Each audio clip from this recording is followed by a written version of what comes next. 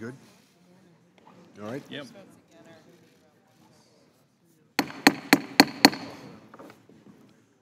The committee will come to order. Good morning and welcome to our witnesses and audience members. I want to thank you all for being here.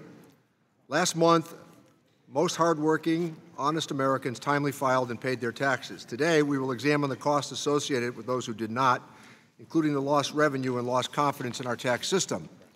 Our hearing today will focus on understanding the tax gap. This is not a new issue. One of our colleagues here, Brian Dorgan, brought this issue up many, many years ago as a member of this committee before he was elected to the Senate. This will provide a rough estimate of the level of overall noncompliance with our federal tax laws. The most recent Internal Revenue Service estimate of the annual gross tax gap is about $460 billion, and after enforcement activities and late payments, the net amount is $400 billion a year. Despite this astounding number, the true tax gap is greater than what the IRS estimates. This is because the IRS estimate does not include taxes owed on income from illegal activities or taxes avoided on certain international activities. The tax gap simply represents the estimate of different types of noncompliance with our individual corporate and other tax laws. First, there is noncompliance in the form of underreporting, which includes taxpayers who understate their income or overstate their deductions, exemptions, or credits. Taxes related to this underreporting account for nearly $390 billion of the gross tax gap. Second, there is noncompliance by taxpayers who file their tax returns but fail to meet the deadline to pay what they owe. These underpayments account for about $40 billion of the gross tax gap. Third, there is noncompliance by taxpayers who are required to file a tax return and simply do not. Taxes on income of these non-filers account for about $32 billion of gross tax gap. Law-abiding taxpayers must certainly be disturbed that over $400 billion is not collected from those who are required to pay. The amount of the tax gap that the IRS can collect depends on its funding and resources. Insufficient IRS funding creates incentives for some taxpayers to take aggressive tax positions. Well-advised taxpayers, including multinational companies and high-income taxpayers, have the incentives and resources to do precisely that. Testimony today notes that high-income taxpayers have the most opportunity to engage in tax avoidance, and its planning that accompanies it. However, the IRS is not focusing on these taxpayers. Instead, in 2017, the IRS targeted low-income, earned income tax credit taxpayers. Many question why the IRS is using its limited resources in this manner rather than deploying them on high-income tax earners and corporations where the return is greater per hour of a revenue agent's time. Taxpayers are more compliant when they may be audited, but the overall audit rate has plummeted below 0.5%. IRS examination of personnel have decreased by nearly 5,000 employees, or 38% over 7 years. Let me repeat that. 5,000 employees, or 38% over 7 years, and the IRS revenue offers have decreased by over 1,600 employees, or 42%, during the same period. With fewer officers, Treasury fails to collect billions of dollars each year.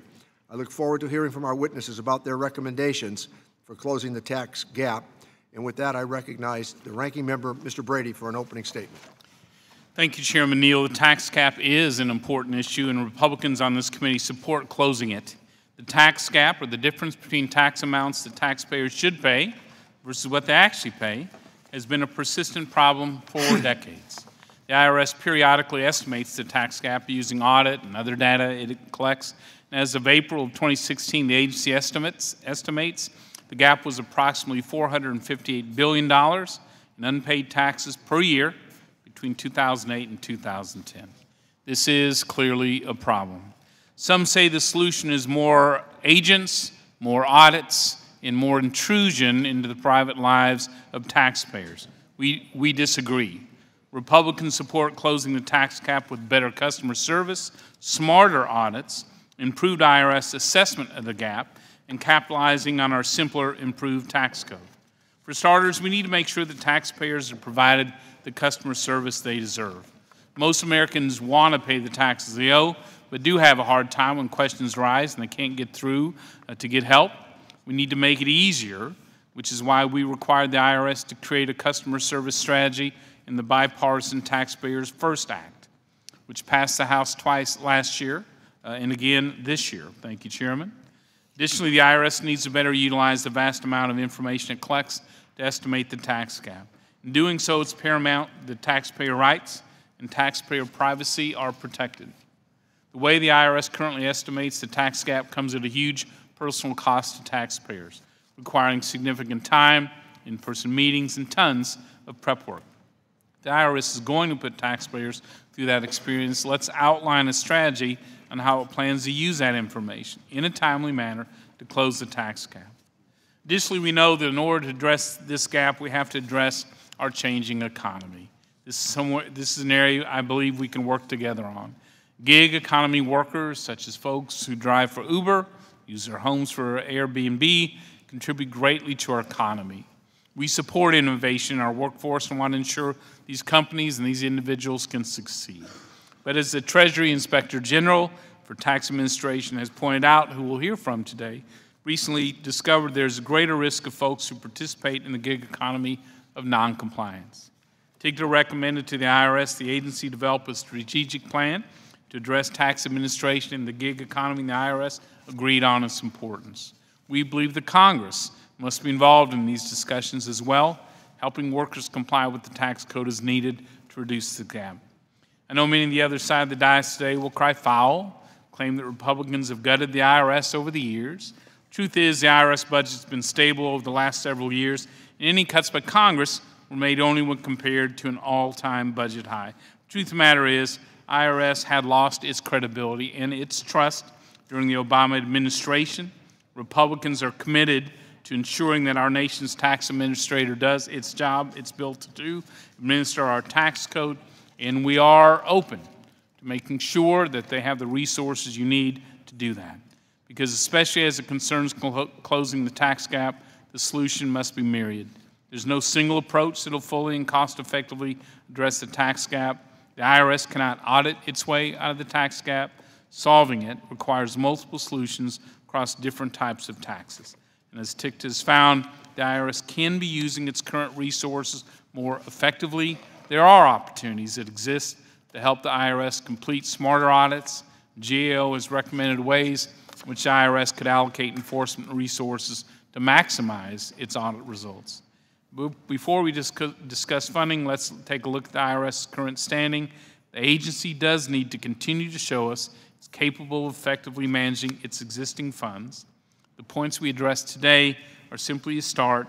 We ought to work together to close this gap while protecting taxpayers, further simplifying our tax code, and improving customer service while working with the IRS to achieve that. Thank you, Chairman Neal, and I yield back. Thank you, Mr. Brady, and without objection, all members' opening statements will be made part of the official record. We have a distinguished panel of witnesses here with us this morning to discuss the tax gap and taxpayer noncompliance with federal regulations. First, I want to welcome the Honorable J. Russell George, the Treasury Inspector General for Tax Administration at the United States Department of the Treasury. Next, Mr. James McTighe, the Director of Tax Issues and Strategic Issues for the United States Government Accountability Office, the GAO. Then, Mr. Ben Herden, the Chief Research and Analytics Officer at the Internal Revenue Service. And finally, Mr. Kenneth Wood, former IRS Deputy Associate Chief Counsel at the IRS, official of Chief Counsel on the international side. Each of your statements will be made part of the record in its entirety. I would ask that you summarize your testimony in 5 minutes or less.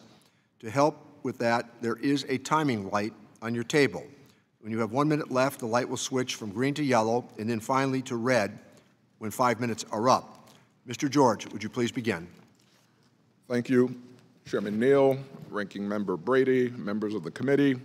Thank you for the opportunity to discuss the tax gap as well as opportunities for the IRS to improve taxpayer compliance. As you noted, the tax gap, or the difference between what taxpayers owe and what they pay timely, is estimated to be $458 billion annually. After enforcement efforts, the estimated net tax gap is $408 billion annually, a non-compliance rate of about 16%. Increased compliance lessens the tax gap. IRS studies have shown that audits have the greatest impact on tax compliance. Due to diminished resources, the number of IRS examination personnel has decreased 38% from fiscal year 2010 to fiscal year 2017.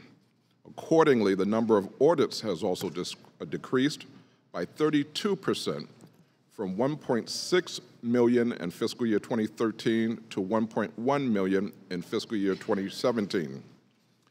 The IRS's FY20 budget requests additional funding for compliance positions, which would enhance compliance efforts. TICTA has identified compliance program improvements that would require little, if any, additional resources. For example, a significant shift is taking place in our economy and the evolution of what is referred to as the gig economy, as was noted.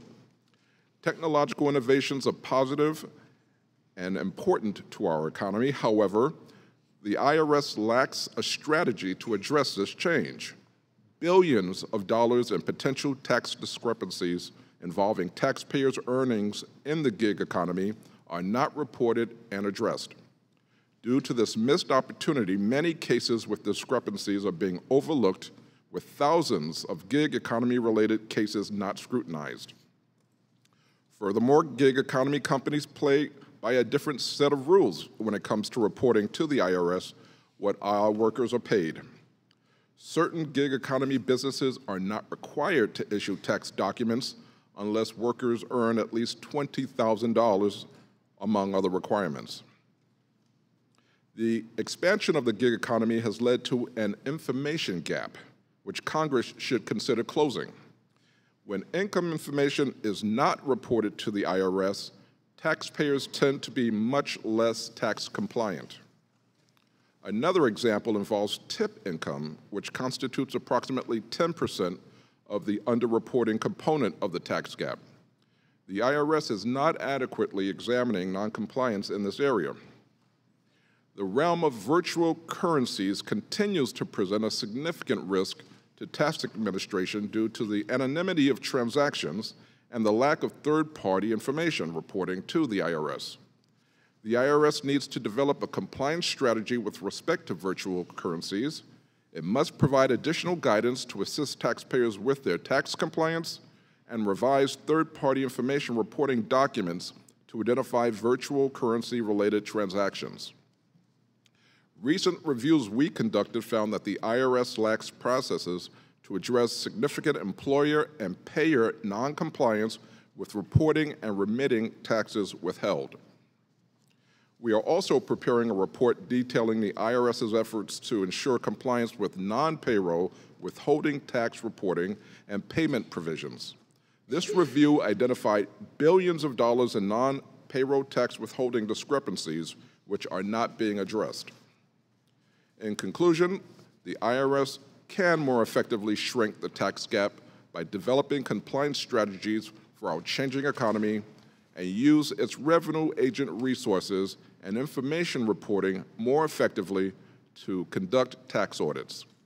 Congress can assist by ensuring the IRS has the resources necessary to do its job and by reducing the information gap wherever possible. Chairman Neal, Ranking Member Brady, members of the committee, thank you for the opportunity to share my views. This concludes my statement. Thank you, Mr. George. With that, let me recognize Mr. McTighe to begin. Chairman Neal, Ranking Member Brady, and members of the committee, thank you for this opportunity to discuss the tax gap, which has been a persistent problem for decades. In fact, enforcement of tax laws has been on GAO's list of programs that are at high risk due to the vulnerability to fraud, waste, abuse, and mismanagement, or in need of transformation since we first compiled the list back in 1990. Unfortunately, as others have noted, there are no easy fixes to this problem, and given persistent levels of noncompliance, reducing the tax gap will not likely be achieved through a single solution. Rather, the tax gap must be attacked on multiple fronts with multiple strategies over a sustained period of time. Completely eliminating the tax gap is also not feasible. It would entail more intrusive enforcement and more burdensome record-keeping and reporting than the public would be willing to accept, and more resources than the IRS is able to commit. However, even a modest reduction in the tax gap would yield significant financial benefits. For example, a 1% reduction in the tax gap would result in about $4 billion more a year in revenue. Clearly not an insignificant amount. In fact, that's nearly the entire IRS budget for enforcement. That amount would also fund the entire operations of the Census Bureau or the combined operations of the National Park System, the Smithsonian Institution, and the National Archives. Addressing the tax gap is also important because tax noncompliance, even when unintentional, can discourage compliant taxpayers and undermine the integrity of the tax system and the public's confidence in it. Those who do not pay their taxes are shifting the fiscal burden to those who do pay. Noncompliance can also create an unfair competitive advantage among businesses. Again, those who do not pay their taxes are avoiding costs that tax-compliant businesses incur. GAO's work has highlighted three important factors that contribute to the tax gap. First, the extent to which individual taxpayers accurately report their income is greatest when their income is reported to them and to the IRS by a third party. For example, when employers withhold taxes from and report information on wages, taxpayers misreported only 1% of such income. In contrast, taxpayers misreported over half of their business income, for which there is little or no third-party information reporting. Second, the final year covered by the tax gap estimate, 2010, was the high water mark of the IRS budget. Since then, IRS's budget has fallen to the point where it is 5% below the fiscal year 2000 level when adjusted for inflation. This, despite increasing responsibilities such as implementing the Tax Cuts and Jobs Act and the Affordable Care Act, and growing threats from cyber criminals and identity theft refund fraudsters.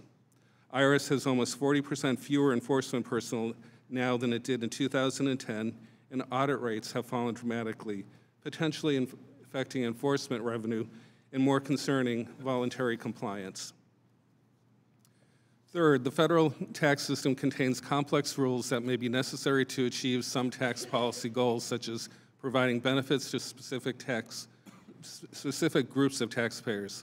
However, this complexity also imposes a wide range of record-keeping, planning, and filing requirements upon taxpayers. This complexity can lead to errors and underpaid taxes. Complexity and the lack of transparency that it can create can also create doubts about the tax system's integrity. GAO has made numerous recommendations to IRS to address these challenges, many of which have not yet been implemented. For example, IRS needs to develop a robust strategy outlining actions that it will take to maximize the data it collects to update compliance programs and approaches, as well as a strategy to improve taxpayer service to better assist compliant taxpayers trying to meet their tax filing responsibilities. GAO has also identified several actions Congress can take to help address the tax gap. Key among these are requiring additional electronic filing of tax and information returns, which could help IRS improve compliance in a resource-efficient way. Providing IRS with broader authority with appropriate safeguards to correct errors on tax returns could improve compliance while reducing the burden on taxpayers. And finally, giving the IRS the authority to regulate paid tax return preparers could improve the accuracy of the tax returns they prepare. Chairman Neal, Ranking Member Brady, and members of the committee, this concludes my prepared remarks. I look forward to your questions. Thank you, Mr. McTighe. With that, Dr. Hurden, would you please begin? Chairman Neal, Ranking Member Brady, and members of the committee, my name is Dr. Benjamin Herndon. I am the IRS's Chief Research and Analytics Officer. I appreciate the opportunity to testify today and discuss my office's work related to the methodology underlying the tax gap analysis and estimates. Before joining the IRS in 2016, I spent 7 years as a research professor in the business school at the Georgia Institute of Technology. My field of specialization is in cognitive and technical strategies. I hold 3 advanced degrees from the University of Texas at Austin, including a PhD in organization science. In my role at the IRS, I direct the agency's Office of Research, Applied Analytics, and Statistics, which is also called RAS. We support effective and efficient tax administration by providing strategic research, analytics, statistics, and insight to the IRS's business units to inform their decision-making and increase innovation across the agency. One of the functions of RAS is to oversee the data collection and methodology the IRS uses to measure the tax gap. The tax gap is defined as the difference between the amount of tax owed by taxpayers for a given year and the amount that is actually paid voluntarily and timely. The tax gap represents, in dollar terms, the annual amount of noncompliance with our tax laws. The most recent IRS study of the tax gap was released in 2016, covering tax years 2008 through 2010. The study estimates the average annual gross tax gap for that period at $458 billion and the voluntary tax compliance rate at 81.7%. The previous study covering tax year 2016 estimated the gross tax gap at $450 billion and the voluntary compliance rate at 83.1%. The IRS is in the process of preparing a new study on the tax gap covering tax years 2011 through 2013, and we expect this report to be released later this year. The figure of $458 billion that I referenced earlier does not account for the revenue brought in through enforcement activities, such as audits and document matching. After factoring in those activities, the average net tax gap for 2008 through 2010 is estimated to be $406 billion per year. When looked at by mode of compliance, the tax gap can be divided into three primary components: non-filing, or not filing returns on time; underreporting, or not reporting one's full tax liability when the return is filed; or underpayment, not paying by the due date the full amount of tax or reported on a timely filed return. By far the largest component of the tax gap is underreporting, representing $387 billion of the $458 billion total. Individual underreporting comprises $264 billion of that $387 billion number, while employment tax represents $81 billion, corporate tax for $41 billion, and excise tax $1 billion. The latest results confirm an important point about the tax gap. The compliance rate is very high for income that is subject to third-party information reporting, and higher still when you also have withholding. The 2016 study found that when there is information reporting, such as 1099s, income is underreported only about 7% of the time. That number drops to 1% for income subject to both third-party reporting and withholding. But the number jumps to 63% for income not subject to any third-party reporting or withholding. Chairman Neal, Ranking Member Brady, and members of the committee, that concludes my statement, and I look forward to your questions. Thank you, Dr. Hurden. And with that, let me recognize Mr. Wood. Chairman Neal, Ranking Member Brady, and members of the Ways and Means Committee, thank you for inviting me to discuss issues regarding enforcement and compliance in the international tax system. The views expressed herein are my own and should not be attributed to any other source. Very briefly, I practiced international tax for 34 years, both in the government and in private practice, with many years focused on transfer pricing. From 2016 to 2018, I was the Deputy Associate Chief Counsel International in the Office of Chief Counsel IRS, where I was responsible for transfer pricing and international programs. I retired in August of 2018. The business world is very complex, involving legal, transactional, financial, and contractual complexity.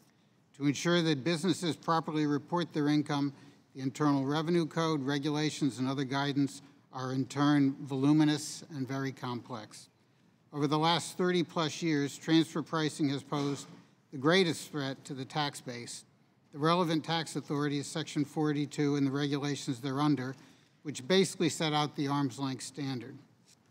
However, these rules cannot provide much more than a framework for evaluating prices charged for sales of goods, transfers of intangible property, provision of services, loans and advances, etc., between related parties. The facts of each transaction are typically very complex. The economic analysis is difficult and not susceptible of precision, and the legal guidelines are somewhat blunt. As a result, the task of auditing the pricing of trillions of dollars of transactions within the statute of limitations is an extraordinarily heavy lift. And as budgets shrink and senior personnel with substantial transfer pricing experience retire and cannot be replaced, transfer pricing audits become much more challenging and tax revenues fall. On the other side are large, well-advised multinational corporations that control the facts but resist responding to legitimate IRS inquiries in a timely manner in the hope that they can run out the clock. Given the tax dollars at risk, these taxpayers spend tens of millions of dollars annually on tax controversy.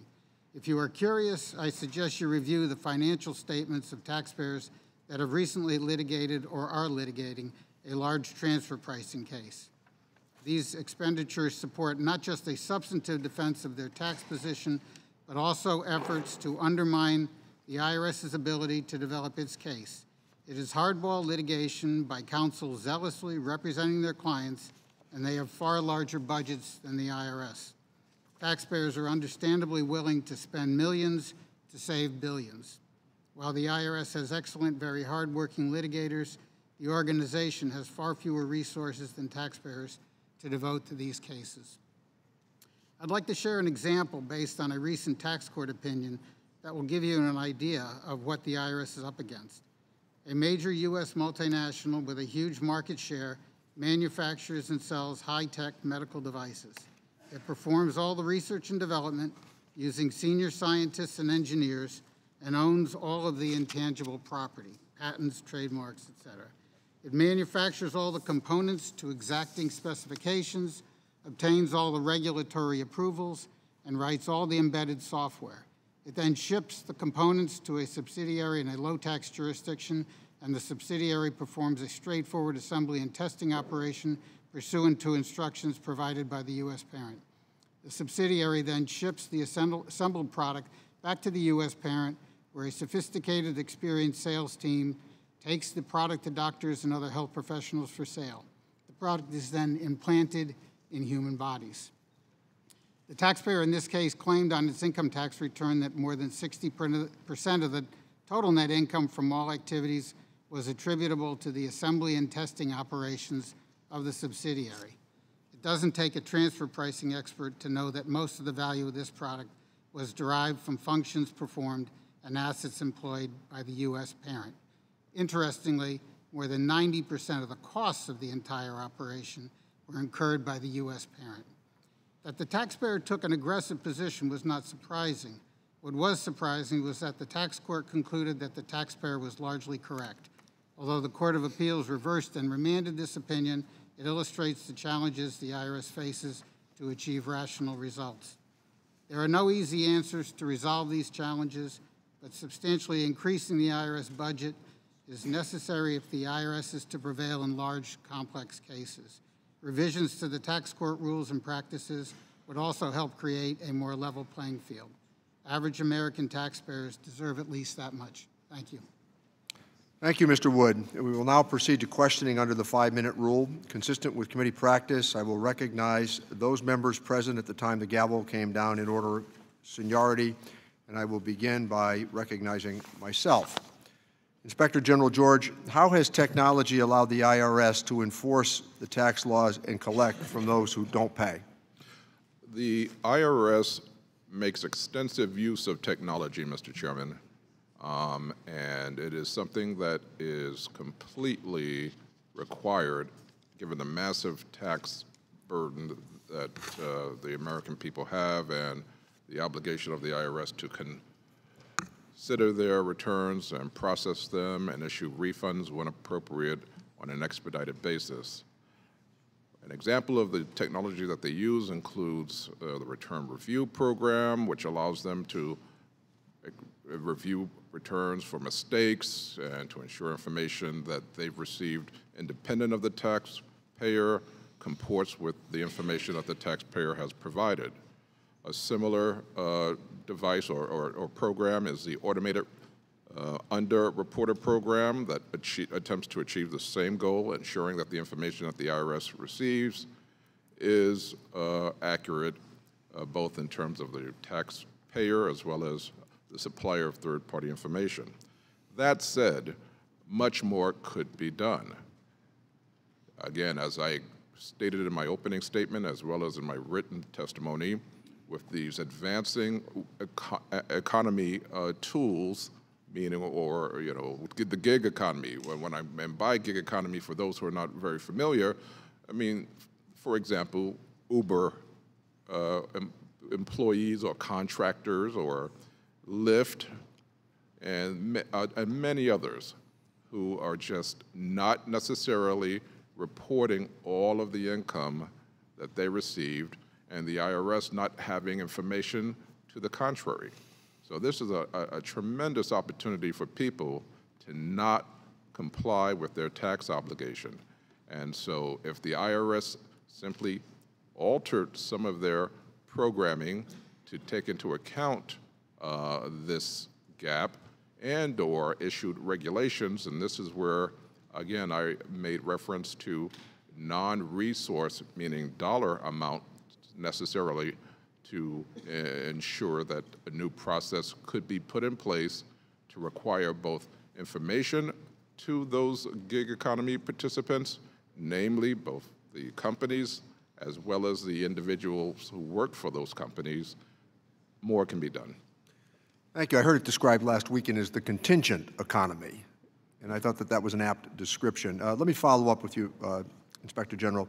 Why is it important to audit high-wealth taxpayers, and what has happened to the IRS program for examining these taxpayers? Well, and I hate to resort to this type of statement, but as Willie Sutton said, that's where the money is. And as it relates, he came from Massachusetts, yeah. Oh, I did not know that. So the high-income taxpayers tend to have obviously additional money, more money owed, but very complicated tax returns. So I know there's a concern that some lower income individuals receive audits in the form of correspondence, which is a more simplistic way for the IRS to address issues of, or just questions of noncompliance. That same method is not effective as it relates to people who have very complicated tax returns, namely wealthy individuals. So the IRS has to be able to provide resources other than a letter to a taxpayer as it relates to higher income returns. Thank you. You answered my next question. But Dr. Herndon, the IRS is preparing a new tax gap estimate to be released next month. What has changed since the last report? Thank you, Chairman. Unfortunately, it would be premature for us to comment on what the new tax gap report tells us in contrast to the previous reports. We are still tabulating the data at the highest level, and obviously are concerned about releasing any indication of where we think that might be headed when we haven't had an opportunity to fully vet it internally. So I appreciate the question. It's certainly something that's on all of our minds, and we will release that report as soon as we can. And you believe that's next month? I believe it will be June or July, is my understanding. And I hope you can get that to us almost at the time of publication. Certainly. Thank you. And Director McTighe, what needs to be done to get the tax gap off the GAO's high-risk list? Chairman Neal, as you are aware, GAO uses 5 criteria to assess the progress in addressing high-risk areas. The 5 criteria are leadership commitment, and I should say that we have assessed IRS as fully meeting that criteria. Agency capacity is the second. An action plan is the third criteria. Monitoring efforts is the fourth, and demonstrated progress toward meeting the actions that they outline. Over the years, GAO has talked about 3 pillars of the tax gap. The first we've talked a little bit about already, and that is enforcement. To the extent that IRS can go after non-compliant taxpayers, whether through audits, notices, or through improved education, that can help the tax gap. The second pillar that we've talked about is taxpayer service, helping those who are trying to comply with their tax reporting filing requirements and obligations. To actually be able to do that is key to any success. And we have long recommended that IRS develop a customer service strategy, a comprehensive service strategy that involves meeting the taxpayer in ways that they want to interact with the IRS, whether that's in person, online, on the telephone, or through correspondence. To this date, IRS has not released a comprehensive customer service strategy. In 2015 or 2016, we actually had a matter before Congress to require the Treasury, in conjunction with working with the IRS Commissioner, to develop such a strategy. The Congress passed a resolution requiring such a customer service strategy, and as I said, to this date, IRS has not produced that strategy. And finally, the third pillar that we've talked about is tax complexity. The easier it is for taxpayers to understand and report, they can be compliant. So to the extent that filing can be simplified, the tax law be simplified, we think that enhances voluntary compliance as well. Thank you. Let me recognize the ranking member, Mr. Brady. Thank you, Chairman Neal, and thank you for calling this hearing. The IRS may not be popular, but it has an awfully lot of good folks there. We know because they solve a lot of constituent problems for us. I remember a day when I couldn't tell you what party the IRS commissioner was because they were objective. They were in our offices twice a year. We were working together, regardless of party, on tax gap, on information technology, on customer service, all those key areas of making sure our nation's tax collector and administrator is doing their job, and we're helping them do that. I've made no bones about it. I was very disappointed in a series of the acting commissioners in the previous administration. I think John Koskinen did terrible damage to the credibility of this agency. I think, though, always underneath, there's been a core of professionals all the way down to the field agents and others, though, wanting desperately to do an excellent job. And so I have high hopes for Commissioner Reddick, and I hope we return to the day where, with hearings like this, Chairman, and thank you for calling them, we can simply work together to make the IRS work better and smarter. So I want to talk about that for a moment. Mr. McTighe, a 2012 report by your agency found there was a lot of potential for the IRS to reduce the tax cap by making better use of its resources, in effect, in the enforcement program. For example, by decreasing field audits, increasing correspondent audits, shifting some audit resources from lower wealth individuals to the higher wealth individuals. And then a follow-up report from JO recommended that IRS set goals for tax compliance and have that comprehensive strategy. So is the IRS following those recommendations? Which of those have they fully embraced? Are there areas where they can make better use of its resources to close this gap? Representative Brady, you're correct. Our 2012 report did look at the various enforcement programs, different types of audits across different types of taxpayers.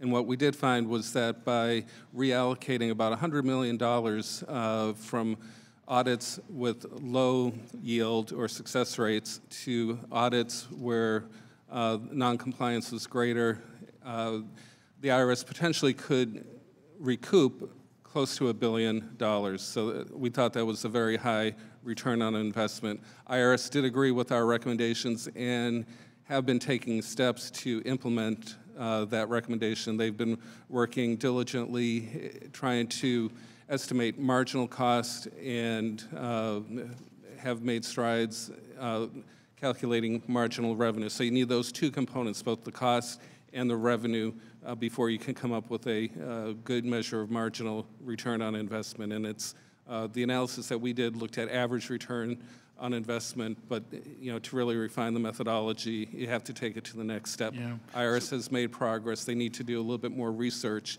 to finish that analysis. And that brings me to the point of, and Dr. Herndon can speak more eloquently about this, but the IRS's use of data. Over the years, GAO has made a number of recommendations that IRS needs to more fully leverage all the data that they collect. I mean, essentially, IRS is a giant information processing organization. They have a lot of data, they use a lot of it, but there's even more value in the data that they collect, and that can improve understanding of compliance and non-compliance. It can improve audit approaches, and it can also reduce the burden on compliant taxpayers by better targeting or selecting returns for audit. Great, thank you, sir. And could you let the committee know by letter if there are any of those recommendations that weren't implemented yet by the IRS that we need to be aware of so we can continue to follow up? And Mr. George, recently you recommended IRS improve the way it uses its resources and makes decisions by better monitoring audit closures in different compliance areas. Did the IRS agree with those recommendations? Have they implemented them? They have agreed, and they're in the process of doing so, sir. Good, thank you. Look, I just want to point out, while there may be a lot of discussion today about increasing the IRS funding, I believe the agency, while working forward, still needs to do a better job with the funding resources it currently has, and we are eager to continue to help them improve. With that, I yield back. Thank you, Mr. Brady. Let me recognize the gentleman from Georgia to inquire, Mr. Lewis. Good morning and welcome. Mr. Chairman, thank you for holding this hearing. I would appreciate if each of you would expand upon your testimony on the importance of restoring funding, staff, and training in the IRS. Started with you, Mr. Joe. Mr. Lewis, there's a factoid that I'd like to share, and that is we have calculated that the 1,600 fewer revenue officers that the IRS has now, and this is actually a figure that from 2010 to 2017, they have 1,600 fewer revenue officers. We validated that each revenue officer is able to bring in roughly $2 million each, which would result in over $3 billion of less revenue brought into the IRS as a result of the reduction in those revenue officers. That's striking.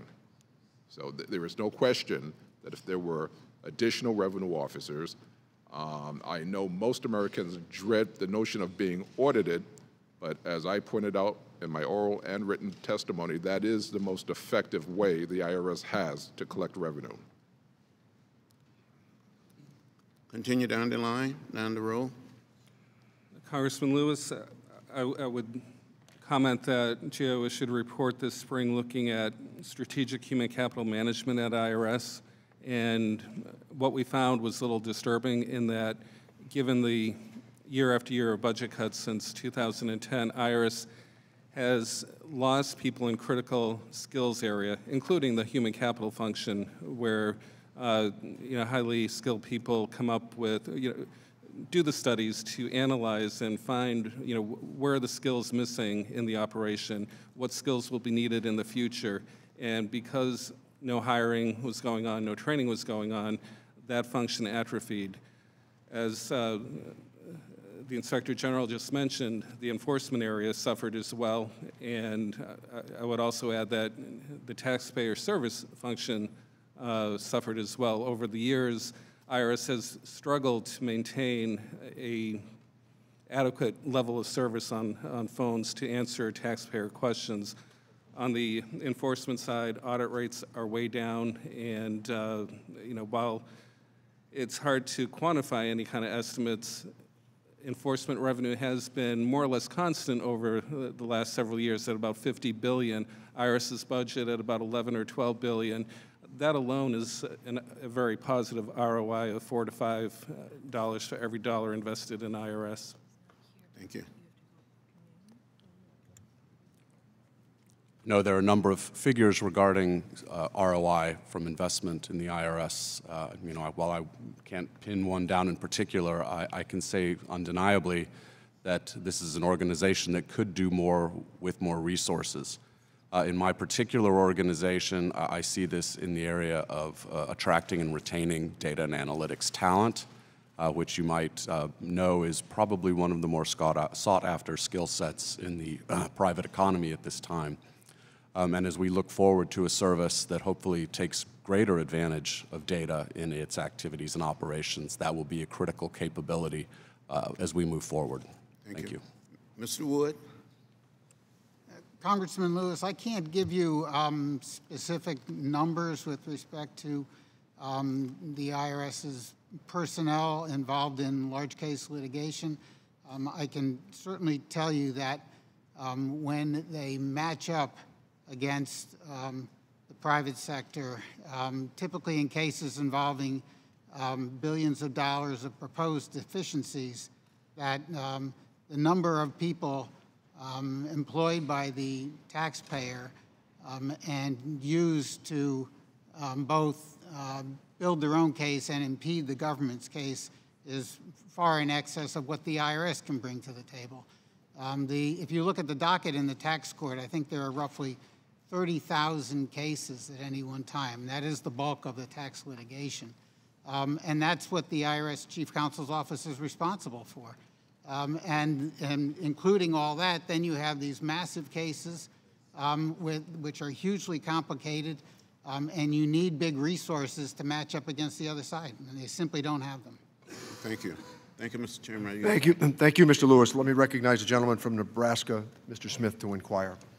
Thank you, Mr. Chairman. I appreciate this hearing opportunity today. It's certainly an important topic, and I know that as we sort out the various details and complexities of the tax code, I hope that we can continue to simplify the tax code. We did that somewhat recently, but I think we need clear guidelines, for example, on how contractors, freelancers, and others outside the traditional employer-employee relationship are treated by the tax code. This will improve compliance on both sides of these relationships. At the same time, we should look back at mistakes which have been made in the past to inform ways in which we should not go about trying to supposedly improve compliance in some of these relationships. One recent example stands out to me. That was the vast expansion of the 1099 reporting requirements, which were included in the ACA. Under that expansion, businesses would have been required to provide a 1099 to every individual or business from whom they bought more than $600 in goods or services. Almost immediately, I heard from businesses across my district about the massive new paperwork burden this would have created for them. One restaurateur from my district I spoke with would have gone from a handful of 1099s each year to dozens upon dozens. Carrying that forward to today's conversation, I can only imagine the difficulties someone wanting to participate in the gig economy would face if they had to start issuing 1099s to gas stations, tire stores, service stations, and their phone provider under this regulation. Thankfully, we repealed that provision on a bipartisan basis. What we really need are easy-to-follow rules under a simpler tax code, which make it clearer how to comply and when people are not complying. Mr. McTeague, your agency has long argued that one key component to reducing the tax gap is to improve the simplicity and administration of the tax code. Essentially, that if you reduce the burden on taxpayers, they are more likely to comply and pay what they owe. Would you agree with that characterization? Yes, sir. Thank you. And I believe that the GAO has long suggested that you can simplify the tax code and reduce the tax gap through fundamental tax reform. Is that correct? That is correct. Thank you. We have made some good progress to that end in the Tax Cuts and Jobs Act. We nearly doubled the standard deduction, meaning a substantial number of taxpayers no longer needed to itemize their deductions. We also reduced individual and corporate tax rates, so there is less of an incentive for taxpayers to avoid paying punitive tax rates. All of these efforts to simplify the tax code also save taxpayers hard-earned money. According to the Tax Foundation, the changes we made to the tax code from the Tax Cuts and Jobs Act resulted in compliance cost savings up to $5.4 billion. Mr. McTeague and Mr. George, would you agree that these steps simplified the tax code for taxpayers and overall should help them comply with the tax code? Again, I missed that last part, sir. Would you agree that the steps that we took, such as doubling the standard deduction and other steps in the Tax Cuts and Jobs Act, simplified the tax code for taxpayers and overall should help them in compliance? Congressman, as Mr. McTeague noted and as you asserted in the preface of your question, there is no question making it simpler to comply with your tax obligations would ensure greater compliance on the part of the taxpayer. It's QED. Very well. Thank you. Mr. McTeague, anything you'd like to add? I would agree as well. In particular, the doubling of the standard deduction is an excellent case of where the tax code was simplified, made filing easier for many taxpayers. There are other provisions of the bill, the law, that introduce a new complexity, and I think the Congress and others are working on those areas as well. The one thing I would also add, I actually see the gig economy as an opportunity to address the tax gap, because what we have with the gig economy are platforms or digital information systems that are tracking payments, so that has the potential to reduce the burden on both the workers and the companies employing those workers, okay. And very easily provide that information to both the workers and the IRS to potentially increase compliance. Thank you. I yield the balance of my time to Mr. Brady. So I want to follow up with Mr. Smith. So, Mr. George, you said 1,600 more IRS agents would yield $3 billion? That is, so if we unleash 1,600 more agents out in the country, we reduce the tax gap by less than 1%? well, again, we use the number based on a formula, sir, so Yeah. you have to assuming everything else remains the same, yes. So yes, thank you. Thank you. Let me recognize the gentleman from Texas to inquire, Mr. Doggett. Thank you, gentlemen. I very much appreciate your testimony, but I would say that the one instrument that would be the most helpful to this committee in understanding why this tax gap has not been addressed is a mirror. This gigantic tax gap did not happen by accident. It is the direct result of the failures and the indifference of this committee over the last years, and sometimes its deliberate attempt to facilitate tax dodging. We've gone through a period of time when the IRS has been held up as a failure, as a harm to the American economy, and the committee and its allies throughout this House have done their best to assure that the IRS lack the resources to be a success. The committee learned of the Panama Papers not through any of its work, but through excellent investigative journalism. And despite pleas that it respond and conduct its own investigation, it did absolutely nothing. The committee learned and had requests for action following the Paradise Papers, other excellent investigative reporting about international tax dodging.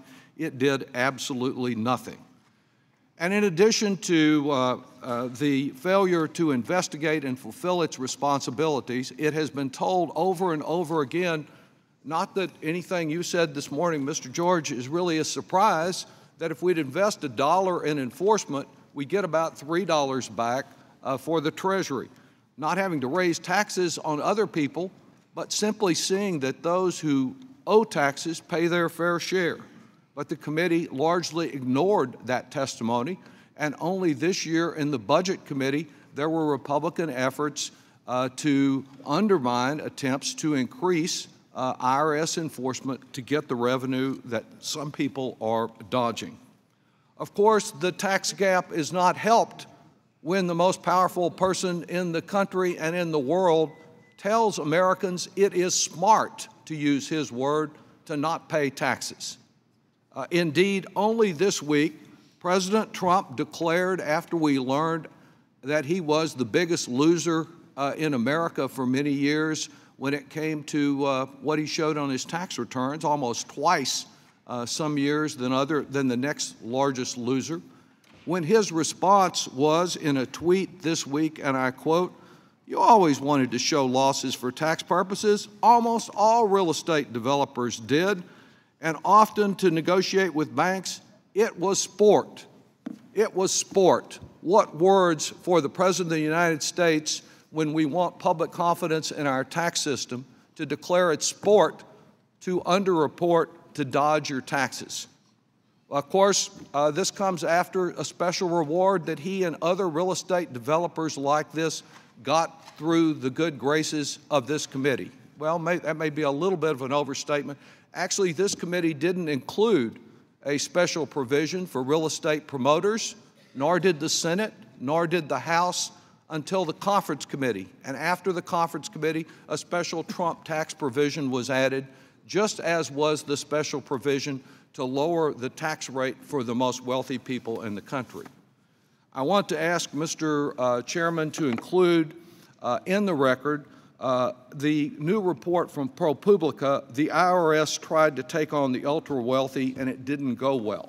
Hearing no objection, such will be the order.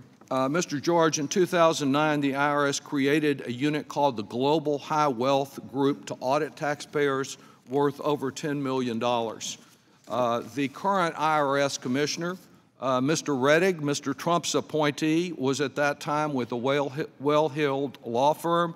He referred to the work of this group as audits from hell. Is it true, sir, that at this point the IRS has still not established the Global High Wealth Division as a standalone entity, and that it has been, quote, de-emphasized organizationally? It is true, sir, that they have not yet established that. Thank you. Yes. So after all this time, something could have been done, but we have an IRS commissioner in place who doesn't really believe in this. And Mr. Wood, you've described the machinations that these international corporations go through to avoid paying their fair share of our national security. As you know, I have legislation that simply says you don't have an incentive to go abroad because you pay the same tax rate there as you do here. It's part of the attempt to prevent the outsourcing of American jobs and profits. If that were the law, would that reduce the incentive for these transfer pricing games?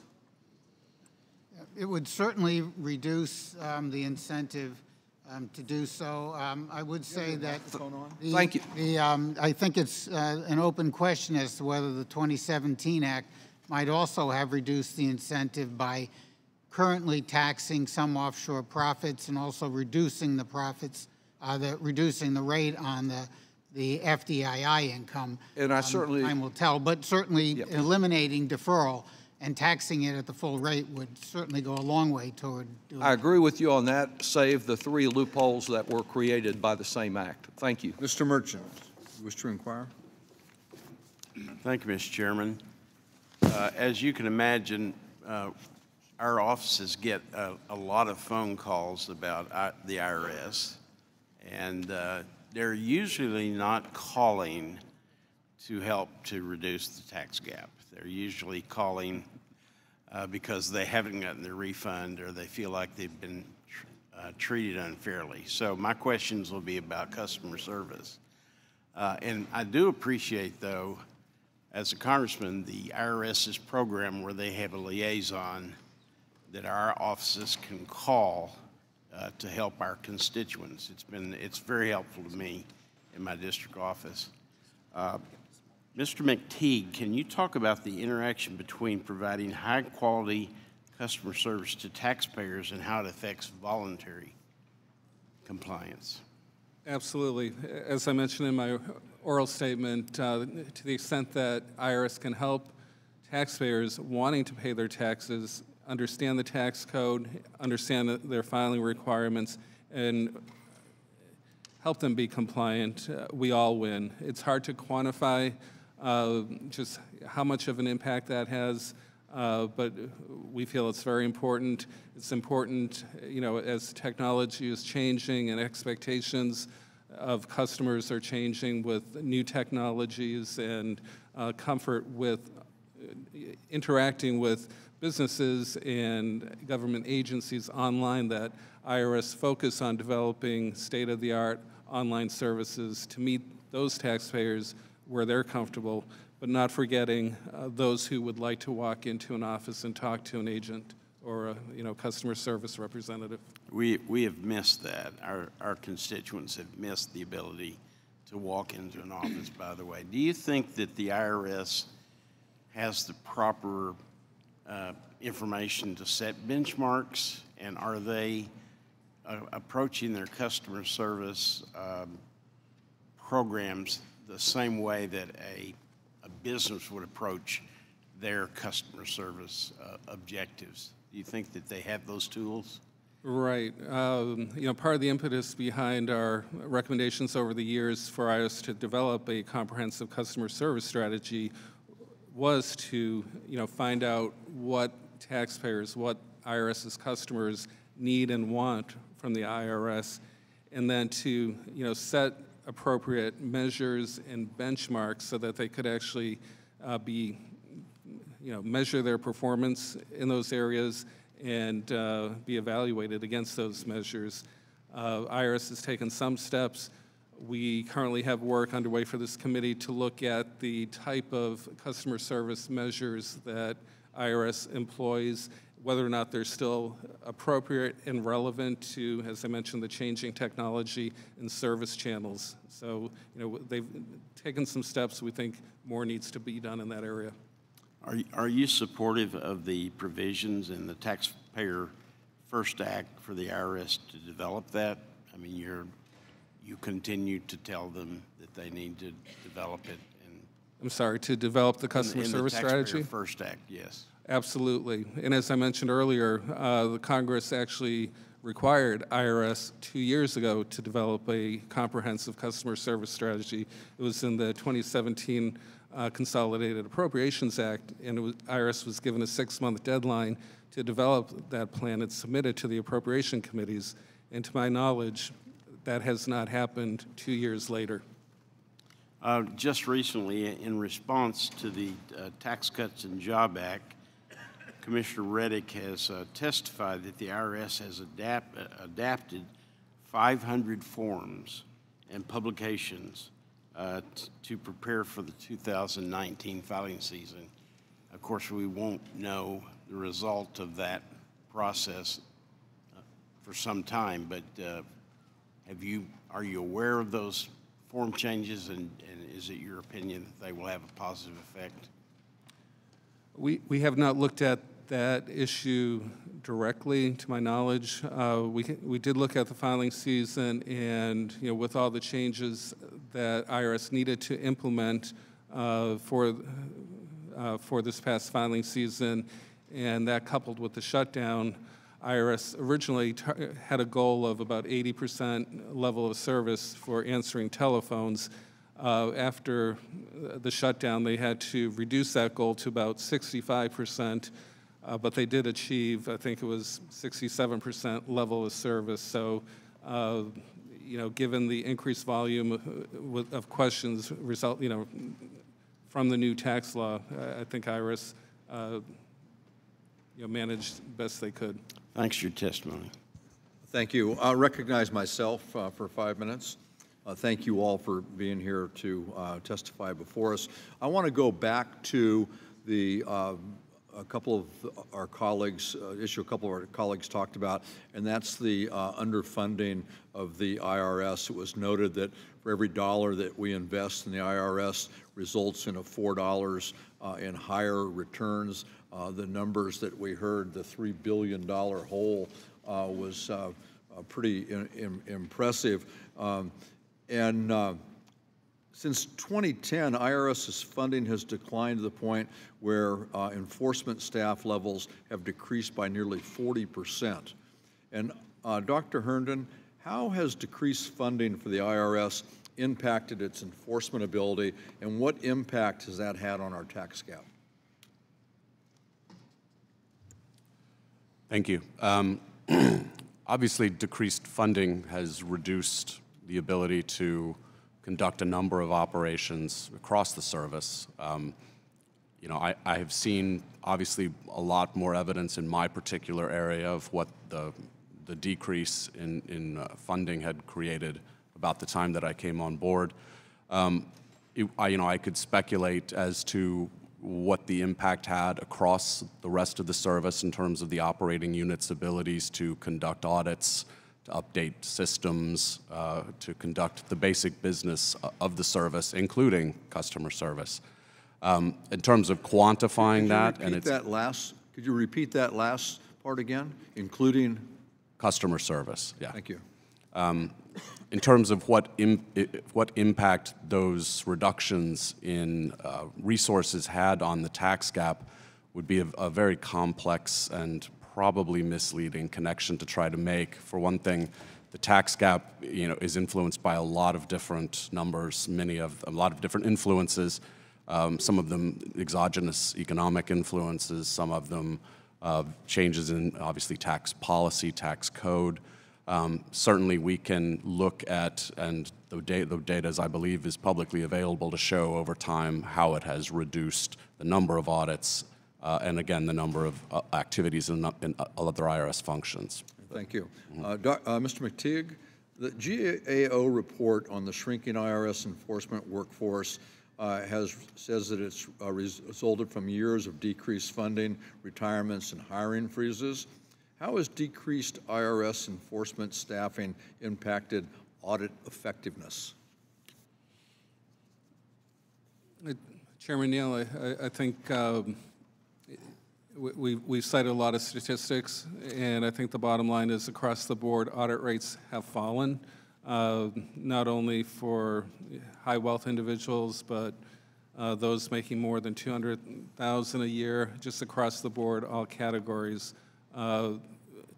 We have made recommendations where IRS could increase efficiencies in regard to the audits that it undertakes, looking at what return they get from looking at different types of tax returns for different types of taxpayers, and reallocate resources within the existing enforcement budget just to get, if you will, more bang for the buck.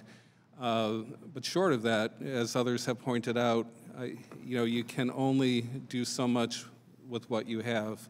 At some point, if you do want to increase the audit rate, which has fallen dramatically since 2010, then perhaps it is time to consider additional resources.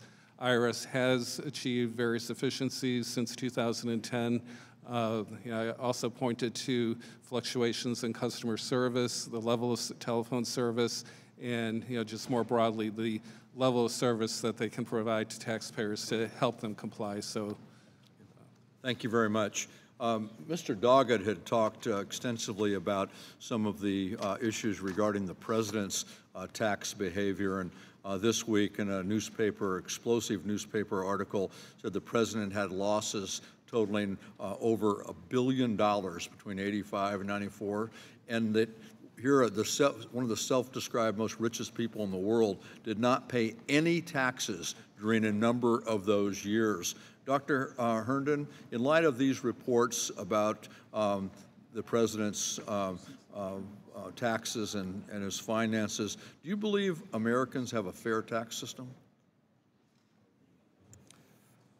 That's a complex question, obviously, Mr. Chairman. I will say that, as with regard to the recent claims, I have not seen data to be able to determine or assess the veracity for myself. With regard to the fairness of the tax system overall, I know it is a huge priority for this commissioner and this service to maintain a tax system that is as fair as possible. We certainly provide data to the operating units and to the commissioner, as well as tools to allow them and enable them to make much more dynamic and real-time assessments of the impacts of their enforcement functions on the population, and that, I'm sure, includes assessments of fairness. For me to make a determination of fairness, I think would require a much deeper examination of the data at hand. Thank you very much. Mr. Kelly? Thank you, Chairman, and thanks for holding the hearing today, and thank you all for being here. One of the things that we've talked about, and one of the things that we look at and say, you know what, there are areas in the tax code that allow certain things to happen, and fixing this is an awful lot like talking about the weather, because we need to do something about the weather, but really nobody does anything about it. So one of the things I wanted to talk about, in fact, Representative Thompson and myself had legislation pending to address a particularly egregious tax shelter that's infecting our charitable conservation tax program. Now, despite Treasury listing these transactions as abusive shelters in 2016, The promoters continue to organize, promote, and sell these deals. More than $20 billion in unwarranted charitable deductions have been claimed to date. The Department of Justice says in its injunction suit, which was filed in December, that the U.S. will suffer irreparable injury if the defendants are not stopped. They haven't been stopped. Any of you have any opinions on that? Of why can't we go after what we already know? We know who they are, we know where they live, we know what they're doing, and yet we haven't been able to do anything about it. General. Congressman, it obviously, if it's permitted by the Internal Revenue Code, people can attempt to take advantage of any opportunity they can to reduce their tax obligation. Again, the difference between tax evasion and tax avoidance. One is legal, one is not. I can say to you that it's been brought to my attention that the IRS's large business and internal division does have a campaign ongoing to look at these conservation easements. Yeah, General, let me ask you, because I think the estimate of that is maybe a 20% recovery. I'm not certain of that figure. Okay, all right. So I can't imagine. Now, coming from the private sector, if you are looking at accounts receivable and you know they're out there and you can't get to them, I would suggest that getting 20% back on what's already owed to you is a little bit ominous. So I keep looking at this stuff, not from a standpoint of sitting here being an elected member of Congress, but sitting here as a taxpayer and wondering, so why is it? Why is it that there's this huge gap? And I'm wondering at some point, because I have people come up to me, I'm with Mr. March, and I've never had anybody call me and ask me about, is it a possibility that I could maybe pay more taxes, because I really am enjoying a lot of benefits. Most of the people that call us are scared to death that they've made a mistake and maybe going through some type of an audit. Is it more of a cultural problem with this? That in some cases, some people, they're just going to cheat no matter what happens. It's just part of their DNA. There's other people that don't mind paying their taxes because they receive great benefits.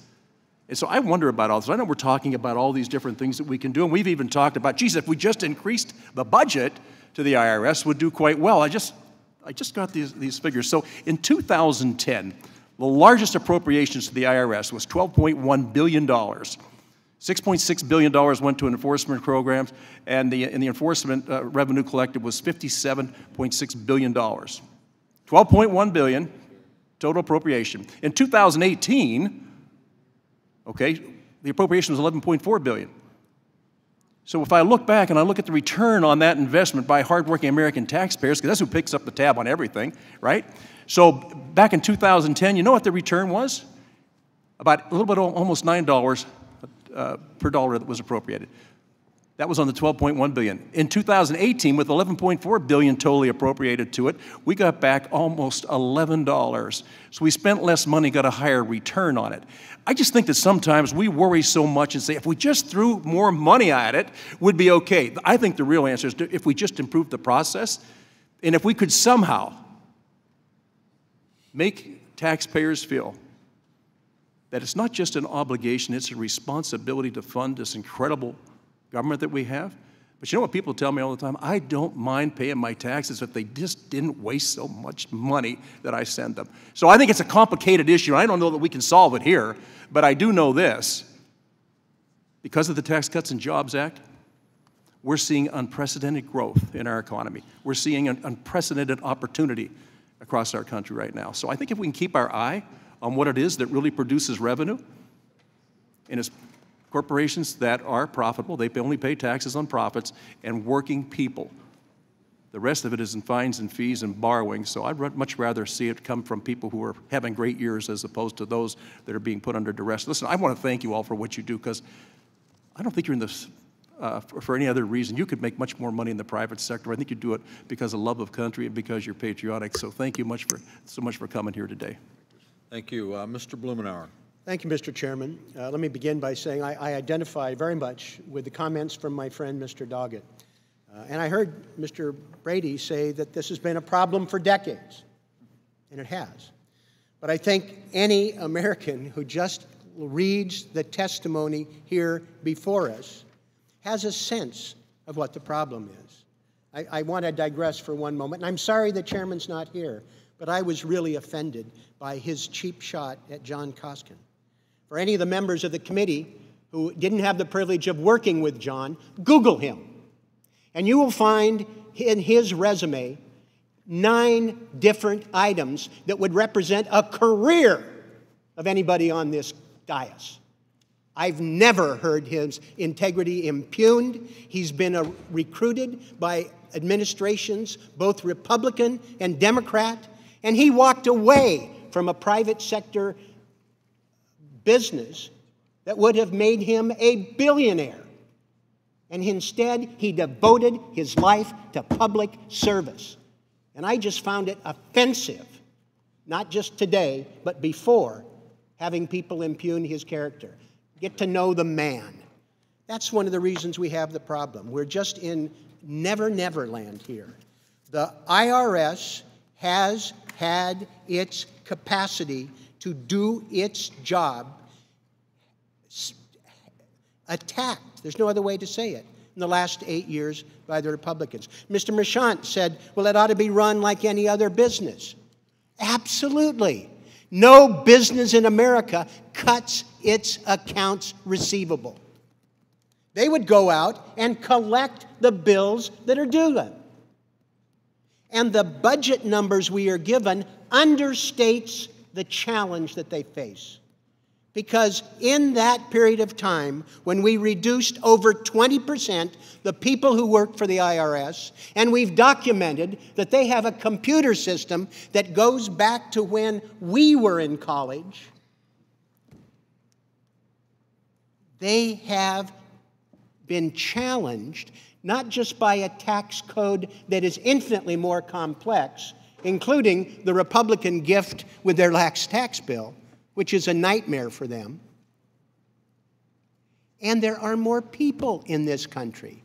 Millions of more returns, more complexity, fewer people, and we've given up on enforcement. Now, people don't like to be audited, but I meet regularly with people in my district who are tax professionals, lawyers, accountants, financial planners, who wonder why the IRS doesn't audit anymore. And they're very candid that if you're not audited, it's easier to overlook income or to give yourself the benefit of the doubt for what you report. Mr. Wood pointed out that for international businesses, it makes sense to invest millions of dollars to avoid paying billions of dollars. And companies like General Electric, for years, had the finest tax law department in the country. They hired some of the all-stars away from the IRS or SEC. And when they challenged a tax matter, it was taking a squirt gun to somebody who's got a battleship. And it's no wonder they wore them down and they win, and the IRS often has to make compromises because they can't keep pace with what they're up against. And Congress, and specifically, I'm sad to say, my Republican colleagues, made it worse. They've created 2 classes of taxpayers in this country. Anybody who could afford a lawyer, a CPA, or a lobbyist was able, in many cases, to be able to characterize their income differently. And, by the way, pay less tax than people who weren't so armed on similar amounts of money. And poor people and lower, actually the bottom 90%, the IRS knows about them because they have to report all their income. The IRS has it. Higher level of complexity. Not so with people with more money who can forget. I think we ought to be serious about equipping the IRS to do its job. That's $5 trillion over the next 10 years that's available for public purposes. Gentleman's time has expired. Mr. Sweikert. Thank you, Mr. Chairman. Now actually let's try to come up with some ideas of what we could do policy-wise, what we could do technology-wise that actually would help. What could we actually do creatively? Mr. George, you actually touched on something about like in tip reporting, a mechanism. What was the 10% number? Let me make sure I'm give you a precise. Well, I'll give you a moment to look that up. Yeah. Can I walk through just a concept, and this is for Republicans and Democrats to think through. It's probably time we have an honest discussion about a distributive economy model, gig economy, whatever latest title you want to give it to. Should we allow, on a voluntary basis, if that's how you have to get there, an employer saying, you're a Lyft driver, would you like us to withhold for you? Would that have a substantial impact on compliance? Mr. George. Yeah, sir, first of all, the 10% was the amount of underreported income, which we equate to be about $38 billion, tip money alone. Okay. And no, go. I'll let you finish. And as it relates to the gig economy, Uber, and what have you, the one thing that Congress could definitely give and require is more information. And so this ties into. But right now, most of these companies that would do any type of this sort of model are terrified of, if I give information, have I just moved into an employer-employee relationship instead of independent contractor? That's exactly. Should we actually do an update there and just do, and particularly with technology today, I know if just, you know, in a previous life, a real estate office, where your agents are independent contractors, but it would be pretty darn easy to say, yes, I would like you to withhold for me. Particularly at that point, it's a 1099K, depending on, because you might be paying quarterlies. But that's a simple policy change we could make here. Now we have to deal with all the folks who try to use the independent contractor-employee relationship as leverage and a wedge. But if we want compliance. Well, Congressman, a quote, a figure that was provided by a previous witness bears repeating because it's so stark. And again, there's such a high correlation between tax compliance and third-party information reporting and withholding. When there is information reporting and withholding, as was noted, at the source, tax compliance is approximately 99%. Where there is... Say that last sentence so everyone hears that again. Say that last sentence again. When there is information reporting and withholding at the source, tax compliance is approximately 99%. So for everyone here, if compliance is actually something, it's our goal, we're going to have to do something that's a little uncomfortable for all of us and have an honest conversation of, is it time to modernize the services that can be provided in an independent contractor relationship? Just information. It's information and maybe a voluntary withholding. I just found you billions of dollars and you made people's lives easier. In my last minute, I want to give you just a concept, and I know you have very smart people. A couple of years ago, I sat down at a terminal of a company that does consumer data, and they let me log in. I had to sign all sorts of disclosures. They knew what type of ice cream I eat because of the data. There is stunning amount of commercially available data that they had the prediction of my income down to within hundreds of dollars because of the data. The reality of it is, if we would allow the IRS to do much more of that type of data mining, it's not about an FTE count of employees. It's about technology and the access to that type of information to finding compliance. And we've talked about this for making, tightening up the time frame for those that get an earned income tax credit. You can get rid of the delay mechanism if you'd let us bounce the data off that, hey, consumption looks like it matches the income, send them their negative income tax, but you could actually move that up the income threshold of data mining. There's a world out there that if we're ready to deal with the technology and deal with the modern economy, I think we can actually have a real impact on just taxpayer compliance. And with that, I yield back, Mr. Chairman.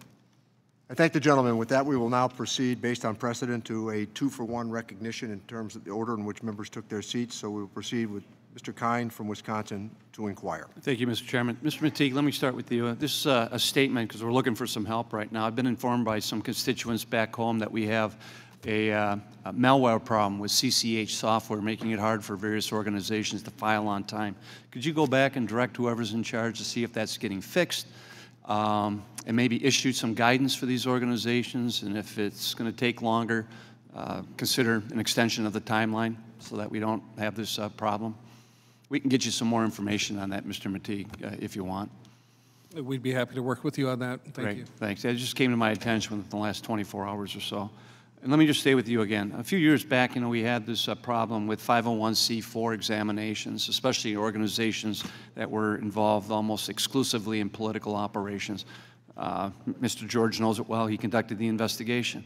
My question for you today is the IRS now in such a submissive position that there's no examination, no audits taking place with 501c4 tax-exempt organizations, which by statute, you may be reminded, have to be operating exclusively for the promotion of social welfare.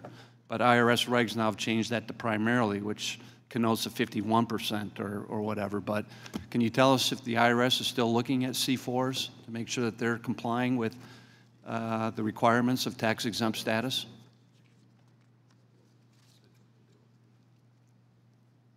It's directed to you, Mr. Matteague, yeah. I'm sorry, I thought it was directed to someone else here. The IRS continues to audit across the board, both individuals as well as 401c3 organizations. Audit rates have fallen.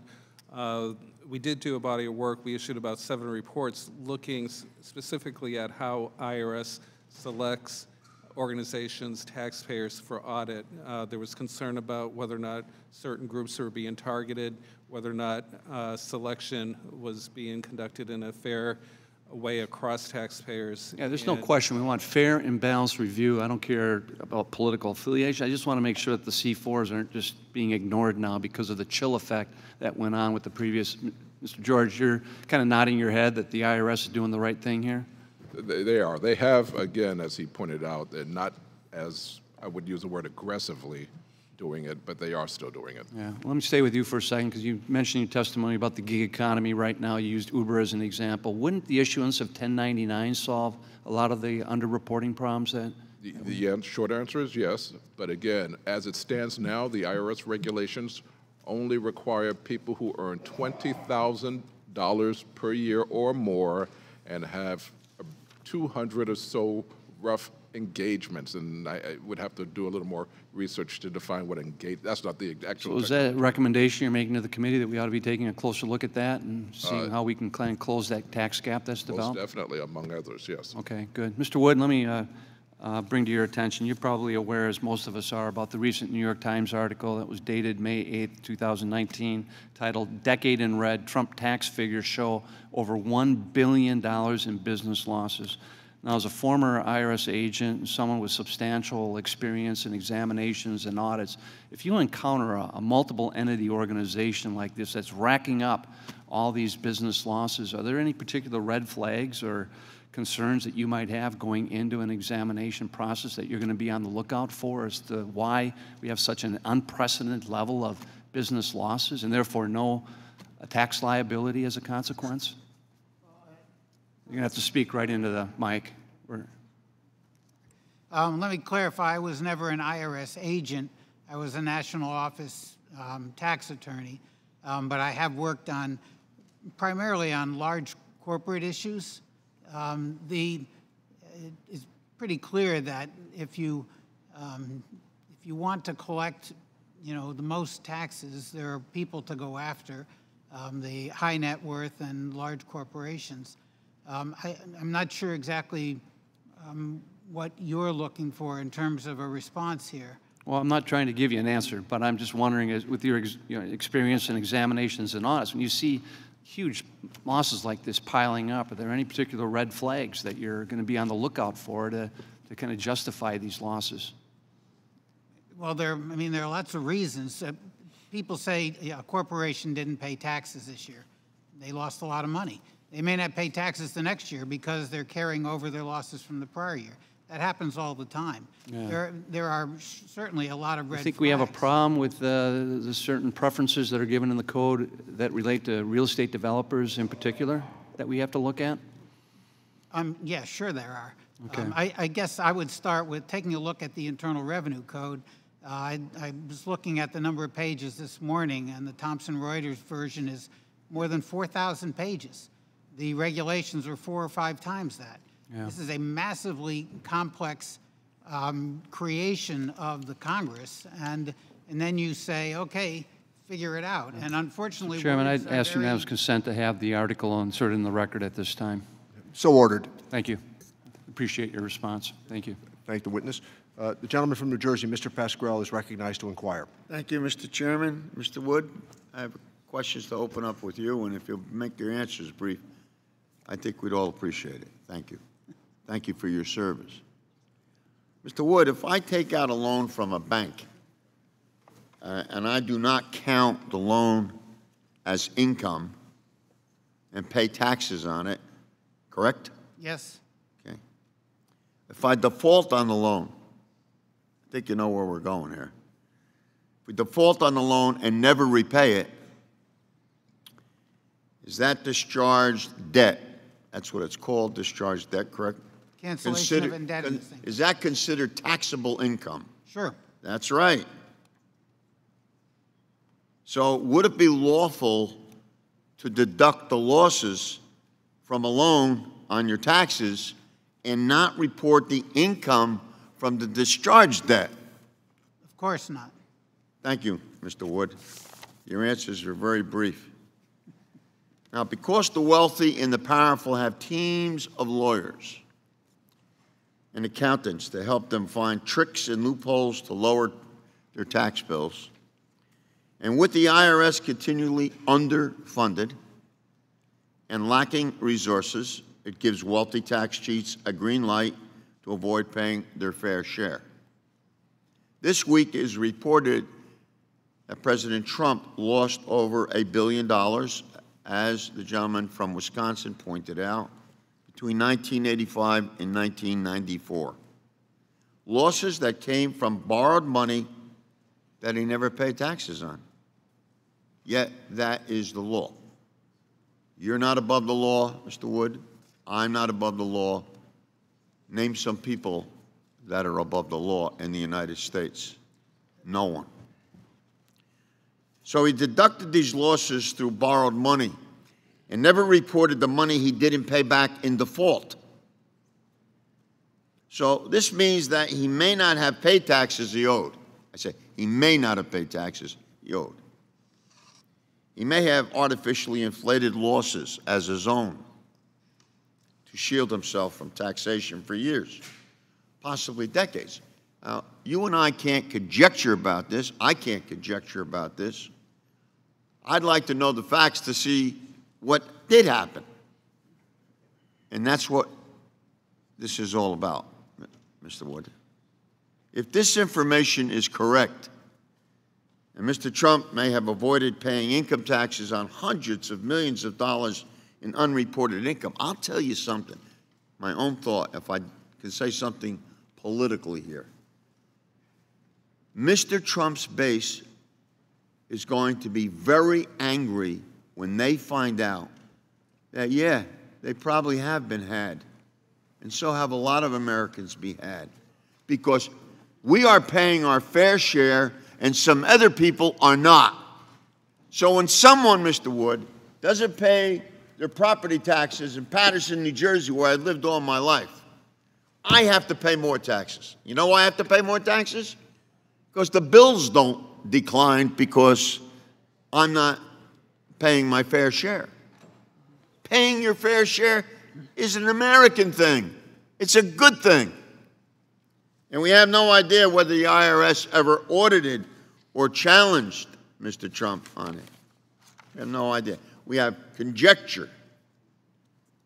This committee, I believe, has taken steps to use our authority to obtain the president's tax returns and determine if the IRS is auditing him.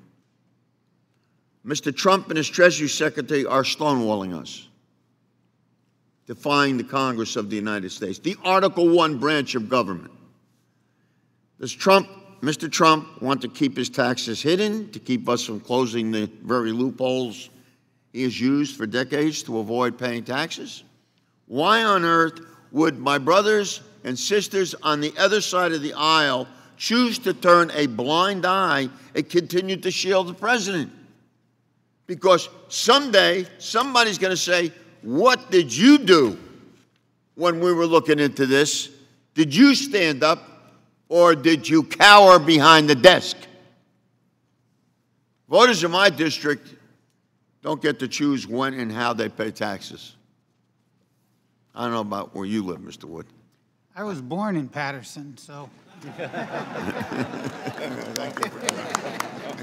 haven't been there in a while. With one T. All your previous testimony is now excluded from the record.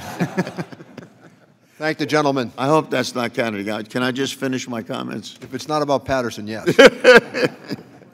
So neither should our chief executive or anyone else. We cannot sanction two sets of laws for the powerful and for the rest of us. We need one set of laws, and that's what this is about. That's the bottom line. Thank the gentleman for his inquiry, and let me recognize the gentlelady from Indiana, Ms. Wolarski, to inquire. Thank you, Mr. Chairman. Thanks to our witnesses as well. We held an oversight subcommittee hearing about a year and a half ago called the Taxpayer Experience. At that hearing, I highlighted the story of an 80-year-old farmer in my district. He received a letter from the IRS saying that even though they hadn't found anything wrong, that he was subject to an audit, random statistical audit. The audit only took a few days, but this couple had to spend $1,900 defending themselves, countless hours pulling together documents and traveling to their CPA's office to meet with the IRS auditor. All the while, they felt the burden was on them to prove their innocence instead of the auditor to prove any guilt. Now we hear the GAO raise concerns in a number of reports about the IRS's timeliness in using the data collected through its national research program, which includes statistical audits like the one that my constituent completed. It's incredibly concerning that the IRS would cause so much havoc in the lives of innocent Americans in the name of research, only to let that research collect dust. It's yet another example of the problem of bureaucracy running amok.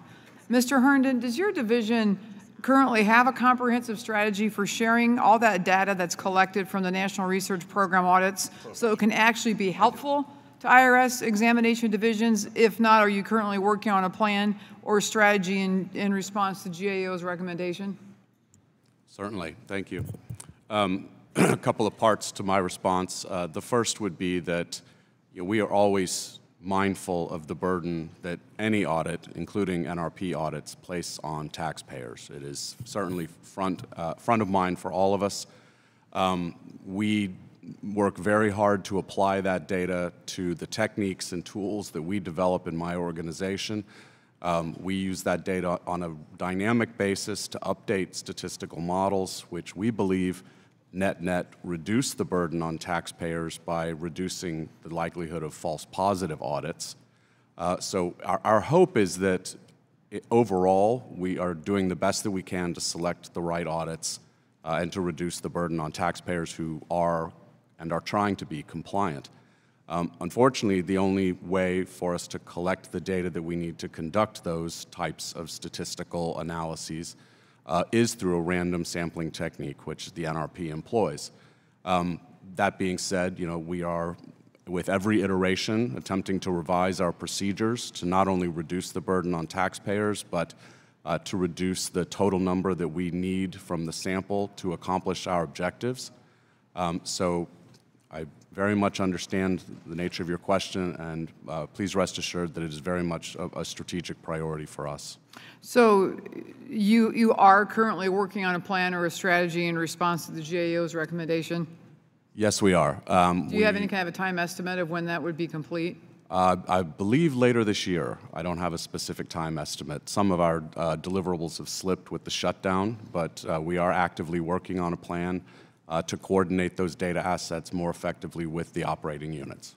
Mr. George, I'd like to get your views because the last time we got an update on the tax gap was April of 2016.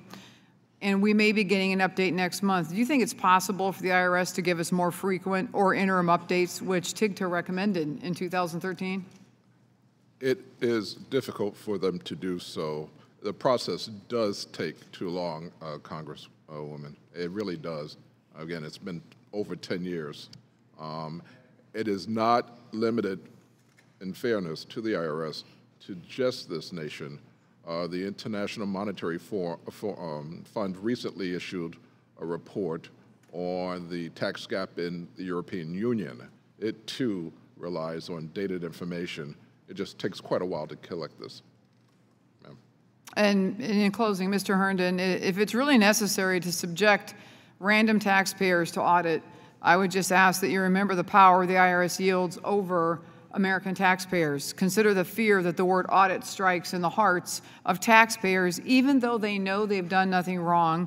Think of the 80-year-old farmer in my district, and if you're going to put Americans through this process, the information better be put to good use to improve your operations. Because if you're putting these poor people through this, you can be sure you'll be hearing from us again. And in reference to another comment, as we've been sitting here today, we do get a lot of phone calls from a lot of law-abiding, tax-paying, hardworking Americans. So I would just ask that if we're going through this process, let's use the information and make it worth that process. Yeah. Thank you, Mr. Chairman. I couldn't agree more. Thank you. I yield back. We thank the gentlelady, and with that, let me recognize the gentleman from Illinois to inquire, Mr. Davis. Thank you, Mr. Chairman, and I also want to thank our witnesses.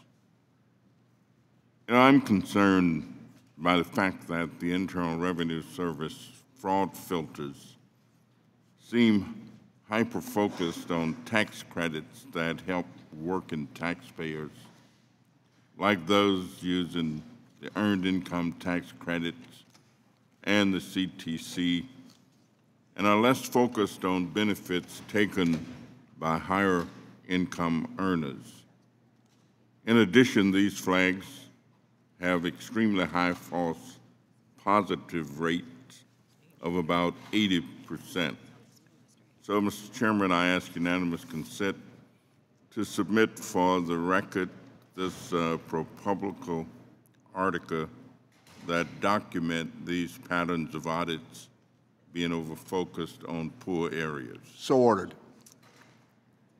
In particular, the study found that the counties with the highest rate of audits were all predominantly African-American rural counties in the Deep South. It seems like the system is not focused on taxpayer burden or higher level earners. For example, it seems reasonable to include matching variables for K-1s or foreign bank account reporting in order to examine underpayment by wealthier taxpayers rather than simply burdening the poor with an 80% false positive rate. Director Matihi, could you tell us why there is a high rate of false positives and what can be done to improve the filters so that even wealthier taxpayers pay what they owe? Congressman, I will defer to Dr. Herndon for more specifics in terms of the false positives, given the research that he's conducted.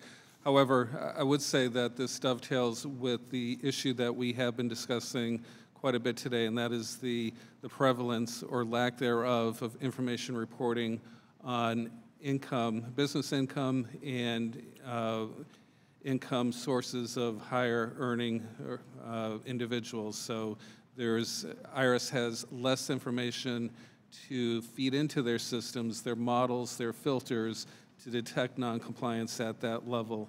And you're correct that according to IRS statistics, those who are receiving an earned income tax credit are over 4 times more likely to be audited than those who do not. So there is a discrepancy there.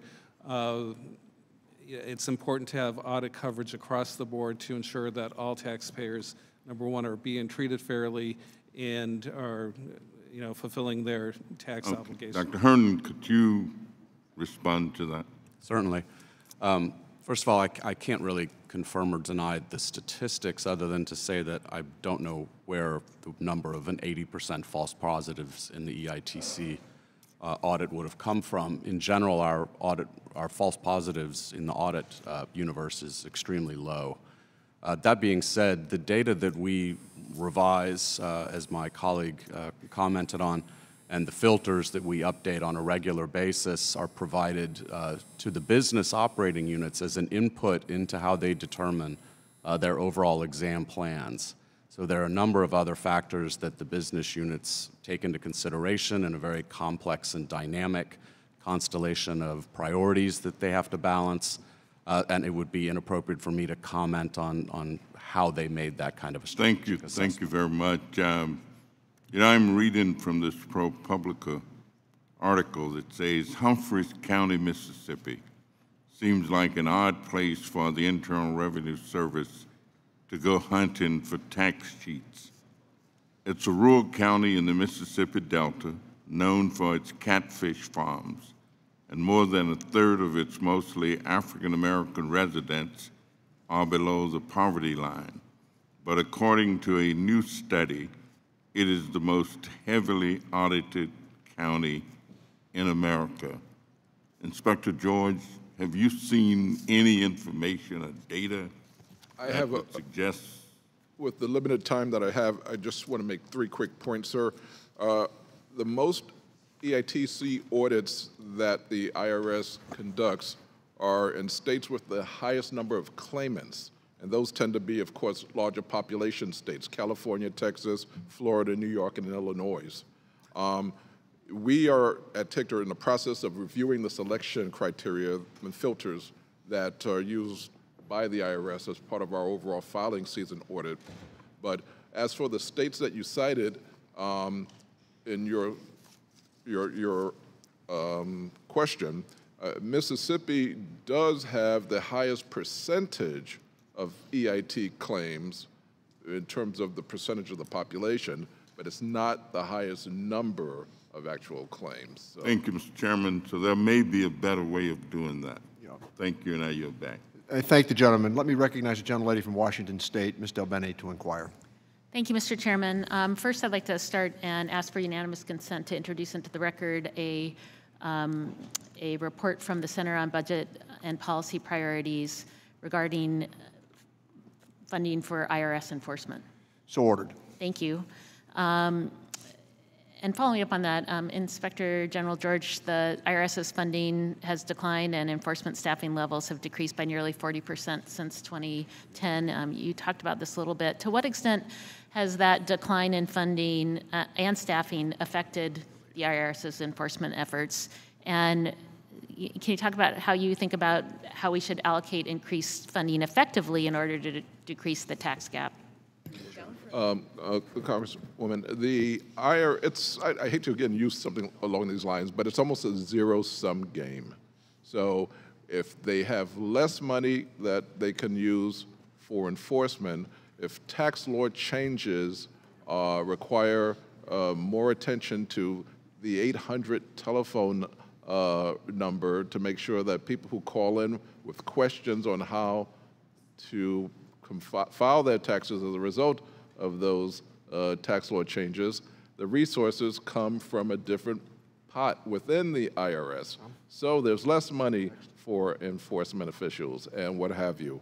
A very interesting factoid is that the highest amount of revenue that was paid in 2007, it was $57 billion. It's gone down since then, $57 billion because of lack of resources and having to make those tough choices. Thank you. I also wanted to cover a little bit, you brought up earlier tip compliance and that tips were one of the areas where you saw a big tax gap. Since the IRS's enforcement in this area obviously is limited, to what extent should we consider innovative ideas and incentives to make sure that we voluntarily encourage better tip reporting? Well, this is one of those areas, though, where additional money is not necessarily needed, because what's happening is that the IRS employees assigned to this area are being used in a way that doesn't necessarily bring in more revenue. They're right now more concerned about the agreements that these particular entities, restaurants, have to provide information and to deduct amounts to the IRS, as opposed to actually going in to see if those amounts are accurate and if the relevant amounts of money are being produced. So it's not that they need more money and more people necessarily. They need to reprioritize their actions. Are these the track agreements that you're talking about? These or are the agreements that, yes. the tip reporting alternative commitment agreements? That's correct. So if tip reporting can be improved by just 10%, I have a number here, more than $23 billion would be collected over 10 years. Is that correct? Again, assuming everything were to work out the way it is envisioned, yes. But yeah, who knows what would happen? It could be more, it could be less. But so any incremental improvement that we would have in addressing it could actually have a significant impact on revenue and on the tax gap then? Any favorable addressing of this, both by Congress as well as by the IRS, would result in more resources and more receipts. Do others have feedback or comments on tip reporting or what we can do there? Yes, Congresswoman, I would just add two things.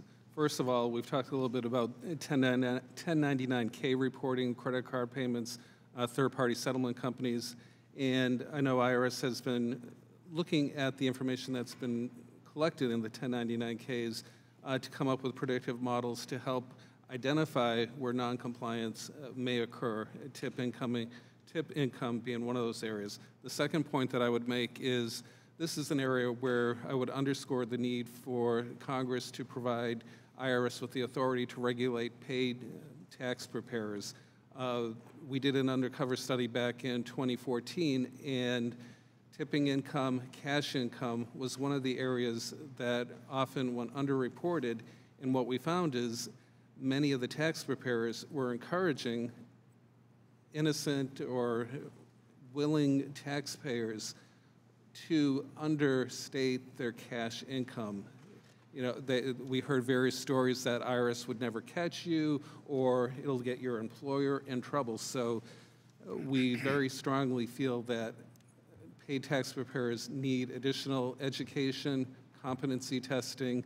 In states that have such regulations, such as Oregon, tax returns are something like 72% more likely to be correct than across the board. So we feel strongly in that area. We think that could make a difference. Thank you. My time's expired. I yield back. Thank the gentlelady. Let me recognize the gentleman from South Carolina, Mr. Rice, to inquire.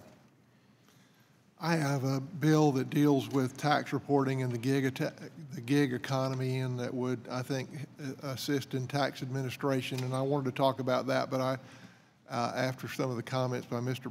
Pasquale and others, I felt like I had to comment briefly on this committee's request for the president's tax returns. You know, it is true that this committee, strictly under the statute, has the power to ask for an individual's tax return. And I was just asking the staff earlier whether or not they can recall this committee ever asking for an individual's tax returns, and they cannot. You know, this power is granted to allow us to make sure the tax code is being administered properly, and to use this as a weapon against a political foe is a gross abuse of that power. I think that if we are going to use this power this way, we need to go one of two ways. We should either move to strike this power from the code if we're unable to restrain ourselves from abusing it, or we should just go ahead and adopt a procedure that anytime we have a political foe that disagrees with us, we need to just go ahead and ask for their tax returns so we can scour them to find embarrassing information. You know, this Mueller Commission has scoured the president's financial information, including his tax returns, for the last 2 years. 19 lawyers did it, and they didn't find any crime. And here, we're going to take it on ourselves because we disagree with the president as a politician and we are going to ask for his tax returns so that for no other reason other than we're going to scour them to try to find politically damaging information. I think this is a gross abuse of authority, and I think that I'm embarrassed that this committee would do that. Now, moving on to my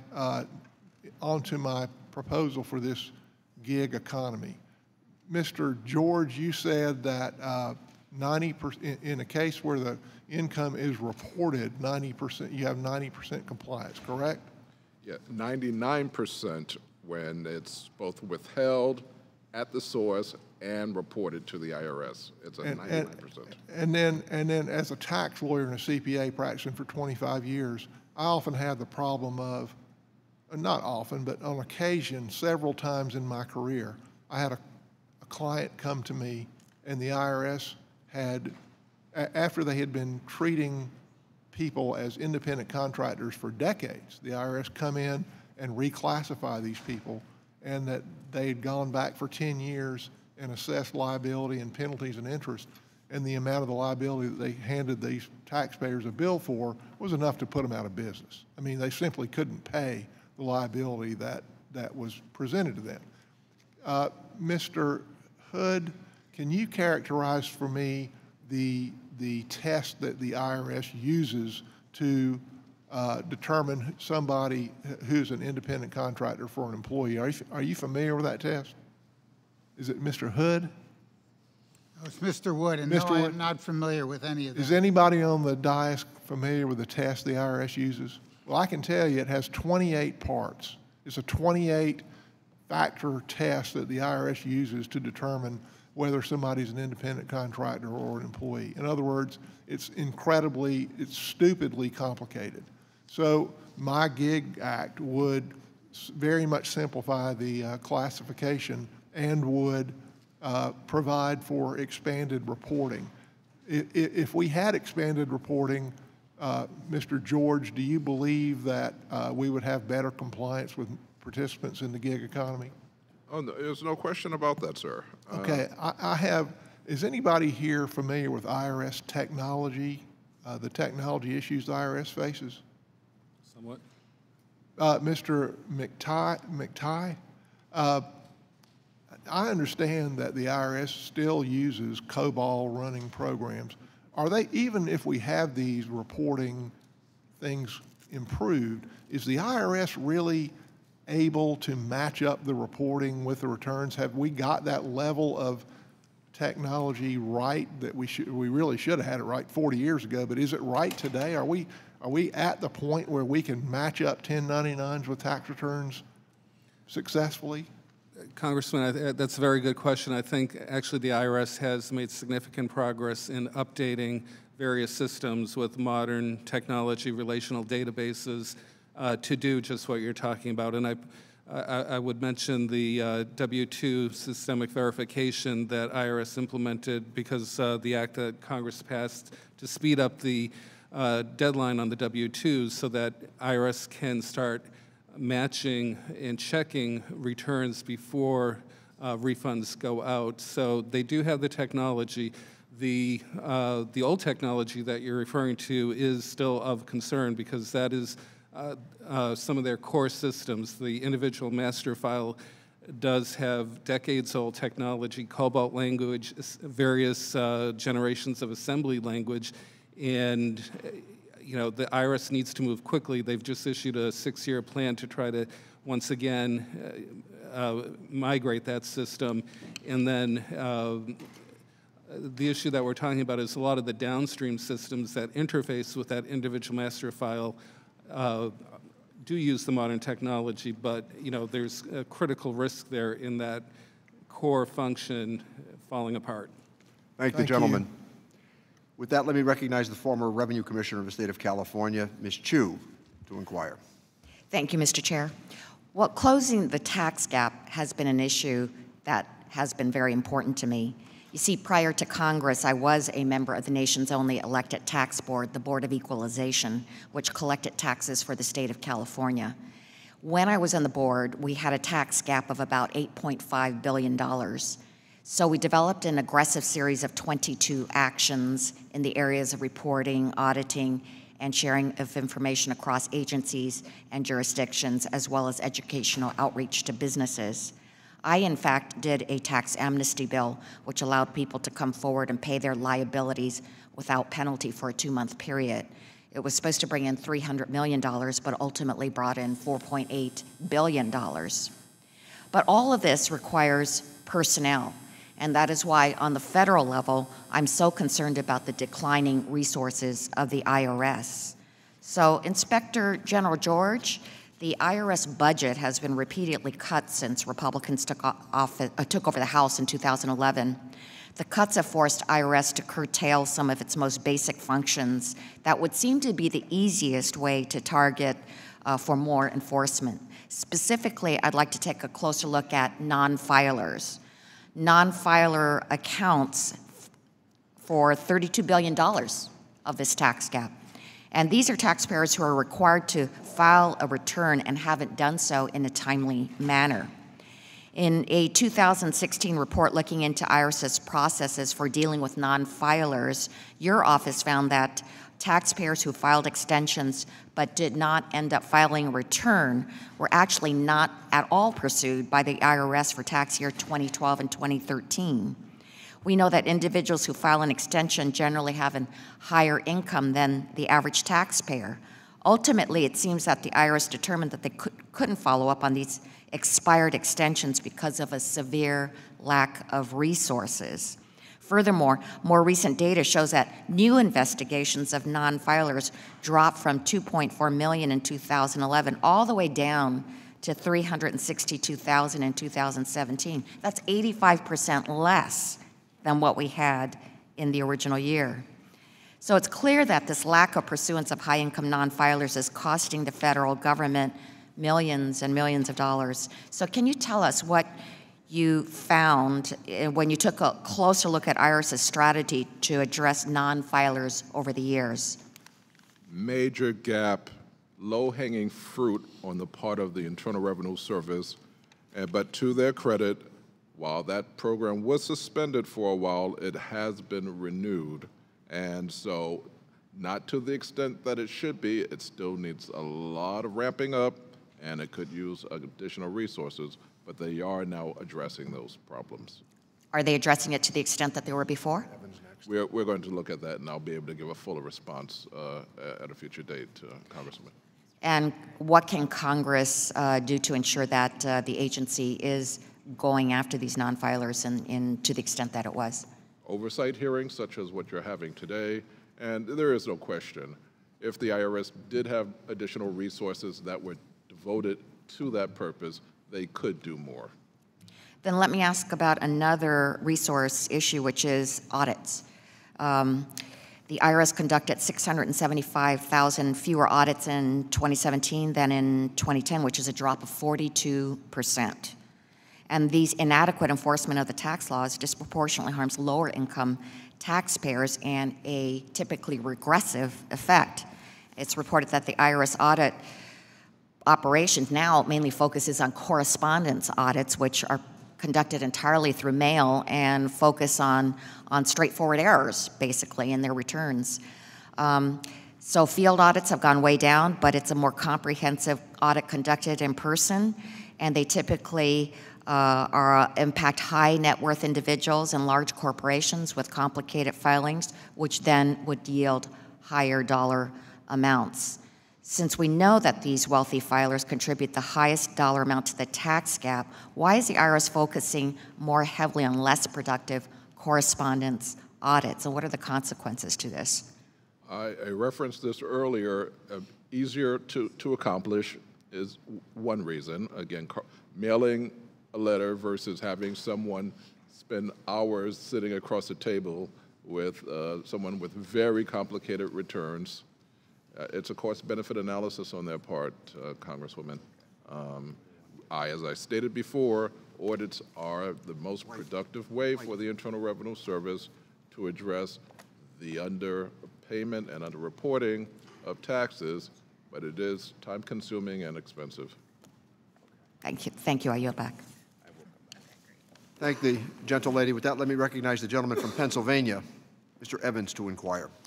Thank you, Mr. Chairman, and I thank you for this hearing. I want to kind of follow up on my colleague from from California. Our tax system is founded on the idea that all taxpayers should pay what they owe. You would agree with that, Mr. George, wouldn't you? Yes, definitely. So if that is, and you said earlier that you go where the money is, and you mentioned Willie Sutton, which I think was arrested in Pennsylvania, Mr. Chairman, and put in jail at Eastern State Penitentiary. So can you please discuss some of the recommendations you have made regarding auditing coverage of high earners? And has the IRS implemented any of those recommendations? They have implemented some of them, and once again, further use of the automated reporting system and having that tool, which is very effective if used correctly, devoted to high-income taxpayers. There is a very interesting quirk that is in the IRS's policies, which, for whatever reason, lists the threshold for high-income taxpayers at $200,000. Correct. Yes. And so we would have recommended that they raise that so that that also would capture, again, more of the high-income people. And there are an assortment of them, sir, beyond what I've just mentioned, that if you would permit me to provide you in a follow-up correspondence, I'd appreciate that. I would appreciate, obviously submitting that to the chairman, relating that. But I think that going back to the premise, as I said, that if we want to ensure, and this committee has the oversight responsibility of ensuring that every taxpayer pays what they owe. I mean, clearly, that's what this discussion is all about, tax gap and tax compliance, and that's why we're asking the questions that we're asking today to really understand, to send a message that people are responsible, that they should pay their taxes. So I stress that part. There's another question I want to ask then. Can you, in terms of expanding the gig economy, what are your findings regarding the types of jobs associated with the sector of the economy and its contribution to the tax gap? I'm not sure I followed you. Well, in your findings regarding the types of jobs associated with the sector of the economy and its contribution to the tax gap, you mentioned sort of the gig economy. Yes. So the question I'm asking is, what portion, you sort of mentioned Uber or Lyft, that's one sector that you mentioned. Right. Right, okay.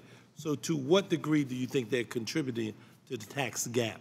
We don't have actual numbers. I've actually requested that we see if we could monetize, the exact amount. But what it really boils down to, you have two issues here. One, again, is the reporting threshold. It's 20,000 or more, and having certain other requirements related to it. But then you also have the issue, as was pointed out, whether someone's characterized as an independent contractor or not. And that has more implications other than just for tax purposes. It's whether the person's entitled to health insurance and whether or not Social Security contributions are made, and whether or not, as it relates to payroll taxes, whether there's a contribution from the employer or solely the responsibility of the employee. The other area I'm going to get to real quick, you also mentioned in your report that the international tax gap. Are you aware of the reasons why the IRS has not come up with an estimate in terms of that to the equation? And how important is the international tax gap in understanding the bigger picture of this issue? It's one of the black holes in the entire discussion of the international, of the tax gap.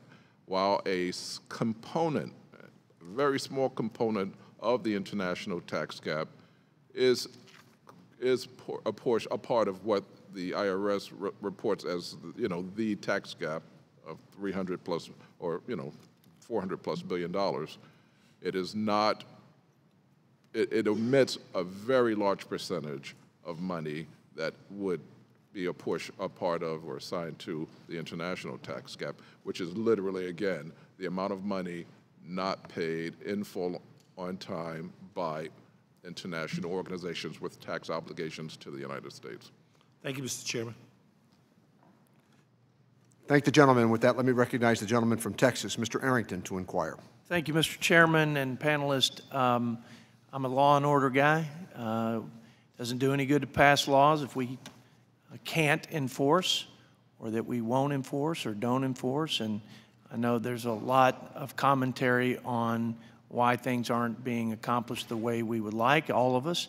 A $400 billion nut, big one, and we've got to reduce that. And I know you guys are all coming forward with ideas and strategies on to that end. Mr. Wood, the commissioner's not here. He's the CEO.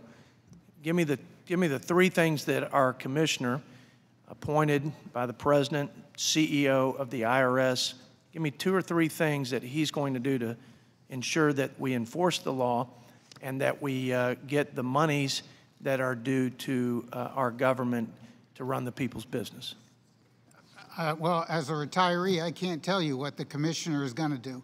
I can tell Dr. Herndon, let me get Dr. Herndon. What about you? Tell me the commissioner's plan to bring in the revenue that is due this great country and our government. I mean, the one part of his plan that I think he's been vocal about and that I think a number of us agree on is that the IRS could do more with more resources.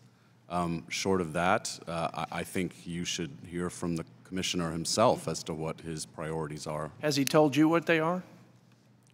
I mean, no, not directly. We've Has he discussed told- them in leadership meetings and things of that sort, but I mean, he has a number of priorities right now that he's working through, and I think he'd be happy to talk to you about them. As the commissioner for the IRS, I would hope that the vision and game plan would be understood by every single employee, because $400 billion is a lot of money owed to this government so that we can run it for the people who spend their hard-earned tax dollars to make sure that we are enforcing the laws that we pass on their behalf. Mr. George,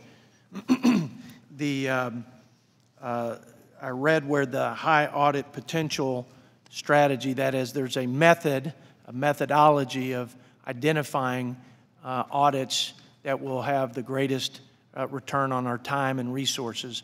But in fact, I think a recent report stated that, or found that, that wasn't necessarily the case, that in too many, maybe in the majority of cases, they're not returning for high potential, they're actually returning as if they were low potential audits. Is my statement accurate? Did I read that right? And what do we do to fix that, that process?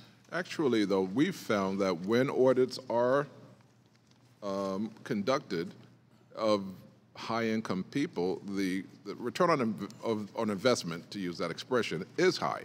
So when they do audit high-income people, they tend to make assessments of amounts due that are larger and are worth the effort. So let me just make sure I didn't misread it. I thought I read where there were high audit potential audits, those identified for maximum return on time and resources that weren't returning that way. If that's not true, I'll move on to the next question, but that's what I thought I read. I thought that was one of your audits, 2019, this year. You know, I've just been informed that I may have misunderstood you. If you're talking about the DIF, and that is the formula that the IRS uses to determine who gets audited and who does not get audited, the DIF does not discriminate functions. It does not work as well. So, you know, I have my subject matter expert here. I'll follow up with you after the hearing, Yeah, so don't want to put you on the spot. I know you can't know everything. But let me change subject for Mr. Mateague in my final less than a minute now. You know, you've got to enforce the law, and I was at a regulatory agency. We examined banks at the FDIC back in the Bush era, and if we didn't have the examiners, we couldn't figure out which banks were safe and sound. I mean, it is part of doing your job. I don't disagree with that. But I don't want to throw good money after bad. I want to make sure you're utilizing technology, and I've heard some reports that that's not happening and that you're having problems. And that this high-risk list that you mentioned, Mr. Mateague, you said of a couple of the 5 factors there were, there's not an action plan that's being followed through, and their monitoring is weak. I mean, we've got to make sure that those things are happening at a minimum. I'm running out of time, so. Well, we'll let the witness finish. Okay.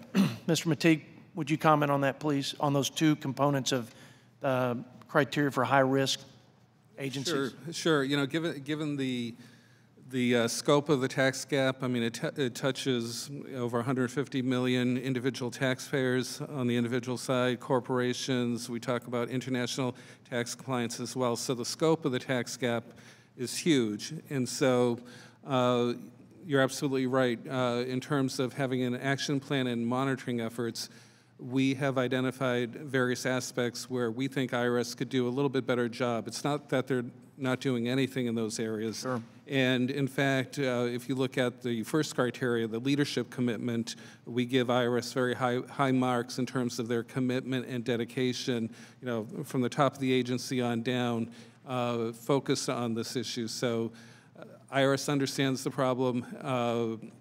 As I said in my oral opening statement, we believe that the tax gap has to be attacked on multiple fronts, multiple strategies, enforcement, taxpayer service, tax simplicity. All of those would help the tax gap. So it's hard to point to one particular action. You can point to one particular action that IRS is not doing to. My time has expired. Thank you, sir. Thank the gentleman, and let me recognize the gentleman from Illinois, Mr. Schneider, to inquire.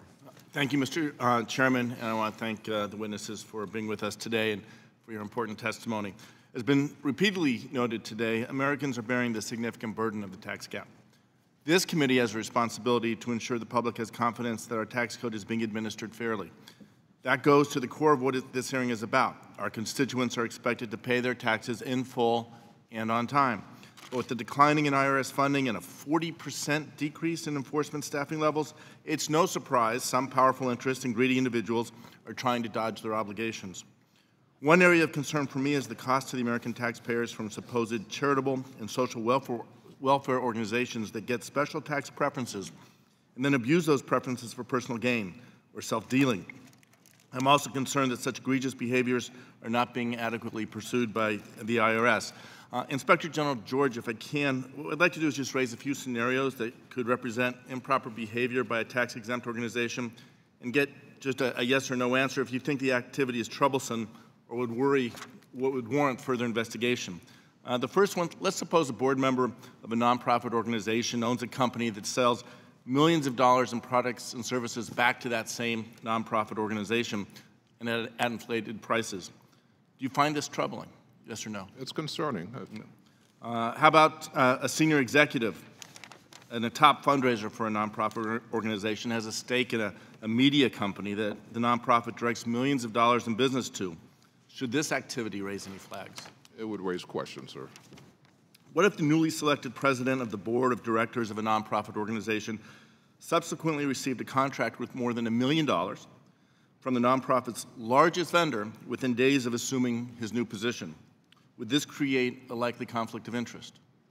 It depends on the circumstances. That potentiality exists. Something that you would look at. Yes. Last scenario, let's say the CEO of a nonprofit charged hundreds of thousands of dollars of lavish travel expenses to the nonprofit's largest vendor without adequate documentation. Would that be something that the IRS should look into? Definitely. Okay. So thank you, Inspector General. But I'll ask it again. We laid out 4 scenarios just presented. If they were actual cases, would these warrant further investigation of possible abuse of the nonprofit tax-exempt organization? Yes. Thank you. I agree. But as you might have surmised, these scenarios are not hypothetical. There are allegations of self-dealing within the NRA, a 501c4 organization with 5 million members. It's incredibly disturbing to see these allegations and to think that NRA executives are possibly misappropriating their donors' contributions and abusing their nonprofit status for personal gain. And the American taxpayer is subsidizing the bill. This morning, I sent a letter to the IRS commissioner, and I sent a copy to you, requesting an investigation into these allegations and whether they warrant reconsideration of the NRA's tax-exempt status. I would appreciate your attention to this matter. More broadly, in 2018, your office published a report on the process for investigating referrals of impermissible activity by tax-exempt organizations. Given the follow-up since your report and your interactions with IRS management, do you believe there are adequate policies and procedures currently in place to enable the IRS to examine improper conduct by tax-exempt organizations, and whether the IRS has sufficient information and resources to uncover abuse? They instituted extensive revisions to their existing policies, and the most recent review of it shows that they are following those new policies, and we will have eventually we'll follow up again to ensure that mistakes aren't being made. But as of now, they are taking the steps that they committed to us that they would take. Okay, but one of the concerns in the report was that referrals of potential abuse of nonprofit organizations hadn't been followed up. Have those been subsequently followed up upon? We did. Most of them, I believe, have been provided. There were some that weren't, but a lot were. Okay. And then, as we look forward, what more can be done to address the tax-exempt sector to ensure honest, hardworking Americans aren't paying the price for the tax cheats and organizations that get subsidized on special tax preferences and then violate our tax code? You know, again, and this may not necessarily be a direct response to your question, Congressman, but there's an important issue that's really hasn't been addressed at all, Mr. Chairman, Congressman. With the underground economy and the impact that it has on the tax gap is just unknown, but just use your imagination as to what that is. So, I mean, obviously, underground economy, we're suggesting illegal activity, but not necessarily illegal activity, but activity that is completely done in cash, again, using whether it's a Bitcoin exchange or whether it's some other, or just cash. That is not even being considered in this overall discussion. Great, thank you. And with permission, I'd like to submit for the record the articles from the New Yorker, April 17th and May 7th. So ordered. Thank you. Thank you. Thank the gentleman. With that, let me recognize the gentleman from New York, Mr. Swazi, to inquire. Thank you, Mr. Chairman. Thank you for holding this hearing. Thank you, gentlemen, for being here today. We appreciate your testimony very much. I want to get back to the very basic concept here. We think that there's over $400 billion a year that the federal government is due from taxpayers and different entities that they're not getting. And that money comes from people that don't file at all, comes from people who file, who underpay, and it comes from people who don't even file at all. And we think that if we could bring this money into the federal government, we could reduce the deficit without affecting the otherwise people who are legally paying their taxes. So I just want to read a quote from an article I just read. It says, people who evade taxes are not just cheating the government, they are also stealing from their neighbors who are following laws and regulations. Cutting IRS spending, as policymakers have done in recent years, is penny wise and pound foolish. While it's unreasonable to expect to receive all taxes that are owed the government, the IRS could do far more if they had the resources. And I think that's what you just talked about before, Dr. Herndon. He said, we need more resources. It's very simple. We don't have enough resources to do the audits, to collect the money from the people that aren't paying their taxes. So we need to go after people and make sure that they're paying their fair share of taxes. And we need to do that not because we need to catch every single person, but if people feel like there's a threat of enforcement, then a lot of other people will comply. So would you agree with that, Mr. George? Not only would I agree with it, even though it's dormant now, the Tax Oversight Board, which was also created under the Restructuring and Reform Act of 1998, they did a study, sir, and again, it's somewhat dated, but the vast majority of people, when posed with the following question, do you believe that you should pay all the taxes that you owe, 99 plus? And people do pay most of their taxes. There's some people that aren't, and some entities that aren't. The moment they changed the question and it was phrased, you learn your neighbor down the block is not paying the taxes that she owes. Do you still believe that you should pay everything that you owe? And the numbers fell dramatically. Right. So I think, would everyone just a yes or no, do you agree that we need more resources for the IRS in order to go after and do a better job auditing? You agree, Mr. McTeague?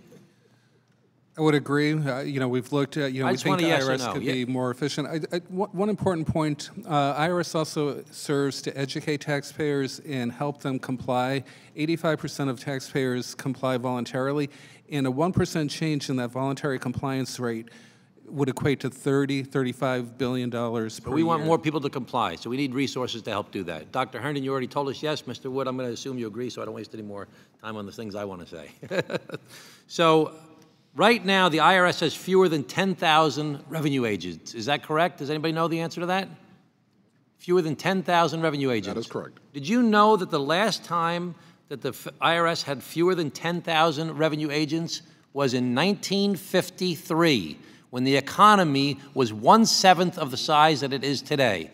So there's less than 10,000 revenue agents today. The last time we had less than 10,000 revenue agents was in 1953, when the economy was 1/7 of what it is today. In fact, there are 675,000 less audits today than there were in 2010. And so let me just give you some examples. 32 billion people a year that are supposed to file their tax returns don't file their tax returns. And in the old days, 2010, we did 2.4 million investigations of the people who didn't file. 2.4 million. You know what it is today? 360,000. Now that's billions of dollars we could bring in. Did you know that when someone doesn't pay the taxes they owe, if nobody does anything about it, within 10 years, they're off scot-free?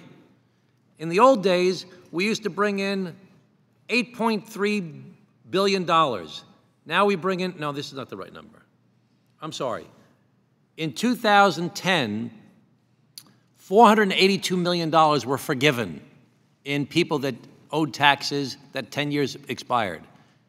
In 2017, $8.3 billion were forgiven in taxes that were owed that nobody went after for 10 years. So we just simply, I think, need the resources. We heard you have 1,600 less revenue agents today than you did before. Let's say that we had 1,600 revenue agents and they cost us $100,000 apiece with their salaries and benefits, their entry-level employees, and they get health insurance and retirement, all that, $100,000 apiece.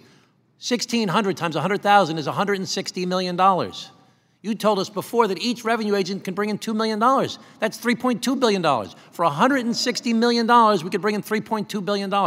Does that make sense to you, Mr. George? Revenue agents are actually even more productive than the revenue officers who I was referencing earlier in my discussion. So they're even more productive than the $2 million per person. They could bring even more than $2 million per person. That's correct. Seems like a good investment to me. I think we got to get off this whole topic of President Obama, President Trump, Affordable Care Act, this, that, the other thing. We need more resources for the IRS to go after people and doing audits and encouraging voluntary compliance. Thank you, Mr. Chairman. Thank the gentleman. Let me recognize the gentleman from New York, Mr. Reed, to inquire.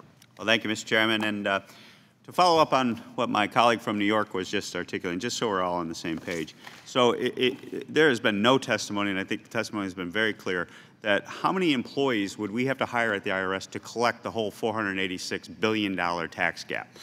Just because $2 million per revenue officer is supposedly going to get this magical $3.2 billion into the pocket does not mean that if you got enough employees, you would get full 486. Isn't that correct, Mr. George? That is correct, yes. So one of the things I really want to focus on today is, I had an old adage being raised by my single mom here, when my father passed, was, you work hard, but you work smart. And Dr. Herndon, your division of the IRS, to me, is very interesting and something that I hope we can prioritize as a committee on a bipartisan basis, because your whole division is about taking data and effectively using that data to potentially address this tax gap situation. Isn't that correct? Isn't that what your whole heart of your mission is to do? By making our, as I think it's been discussed before, our audit selection smarter, our ability to work cases smarter, yes, that's exactly right. Because no one envisions in the IRS world, and in America, I think, having an IRS agent assigned to every American to go through their tax returns, right? That is just not productive use of time. And so what we're trying to do is use the data that we have access to as the federal government and say, there are red flags, because the data is able to be mined using computer technology, computer software in a 21st century capacity to red flag potential abusive, potential errors that people are doing just innocently. Isn't that correct? Isn't that kind of one of the hearts that maybe we can agree upon? That's correct, yes, sir. Does anybody on the panel disagree with that type of prioritization in regards to allocating federal resources to accomplish that? And I notice, Mr. Mateague, you're going to disagree with that? I would not disagree. I would just take it a little bit further. A lot of the work that Mr. Herndon does has to do with the statistical sample of individual taxpayers. What we've seen at GAO is on the operational side, IRS can do better in terms of using the data they collect through correspondence audits, audits of partnerships. Partnerships,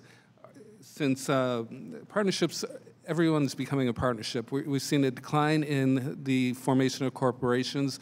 Partnership growth has gone through the roof. However, IRS coding of partnership audits, they just throw all large partnerships in one large bucket. We have made a recommendation that they come up with a finer categorization like they do for corporations, which would better inform what they're finding in their audits and therefore do exactly what you're saying, audit smarter. I appreciate that.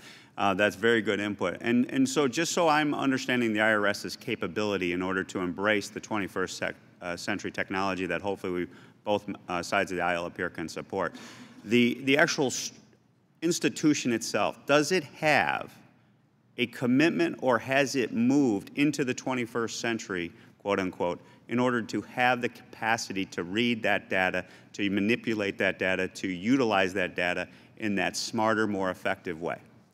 There's a two-part answer to that. The first part is that in my organization, we have a unique set of tools and technologies and capabilities that— Does the entire agency have the capability to read your data? With the right permissions, yes. With the right permissions, okay. So there's no underlying software. So, because my understanding too is that the COBOL, the old Fortran type of language is floating around in a lot of the IRS. Does the agency itself have the capacity to share that data instantaneously with each other? Some of that has to do with the way that the data is provisioned through the operational systems, which is the subject of the modernization plan that I think you've heard about and that is a priority of the Commission. And see that, and so from your perspectives on the panel, what is the obstacle to the IRS moving away from that antiquated computer software platform into one that is interchangeable, more of a function? What's preventing that from happening?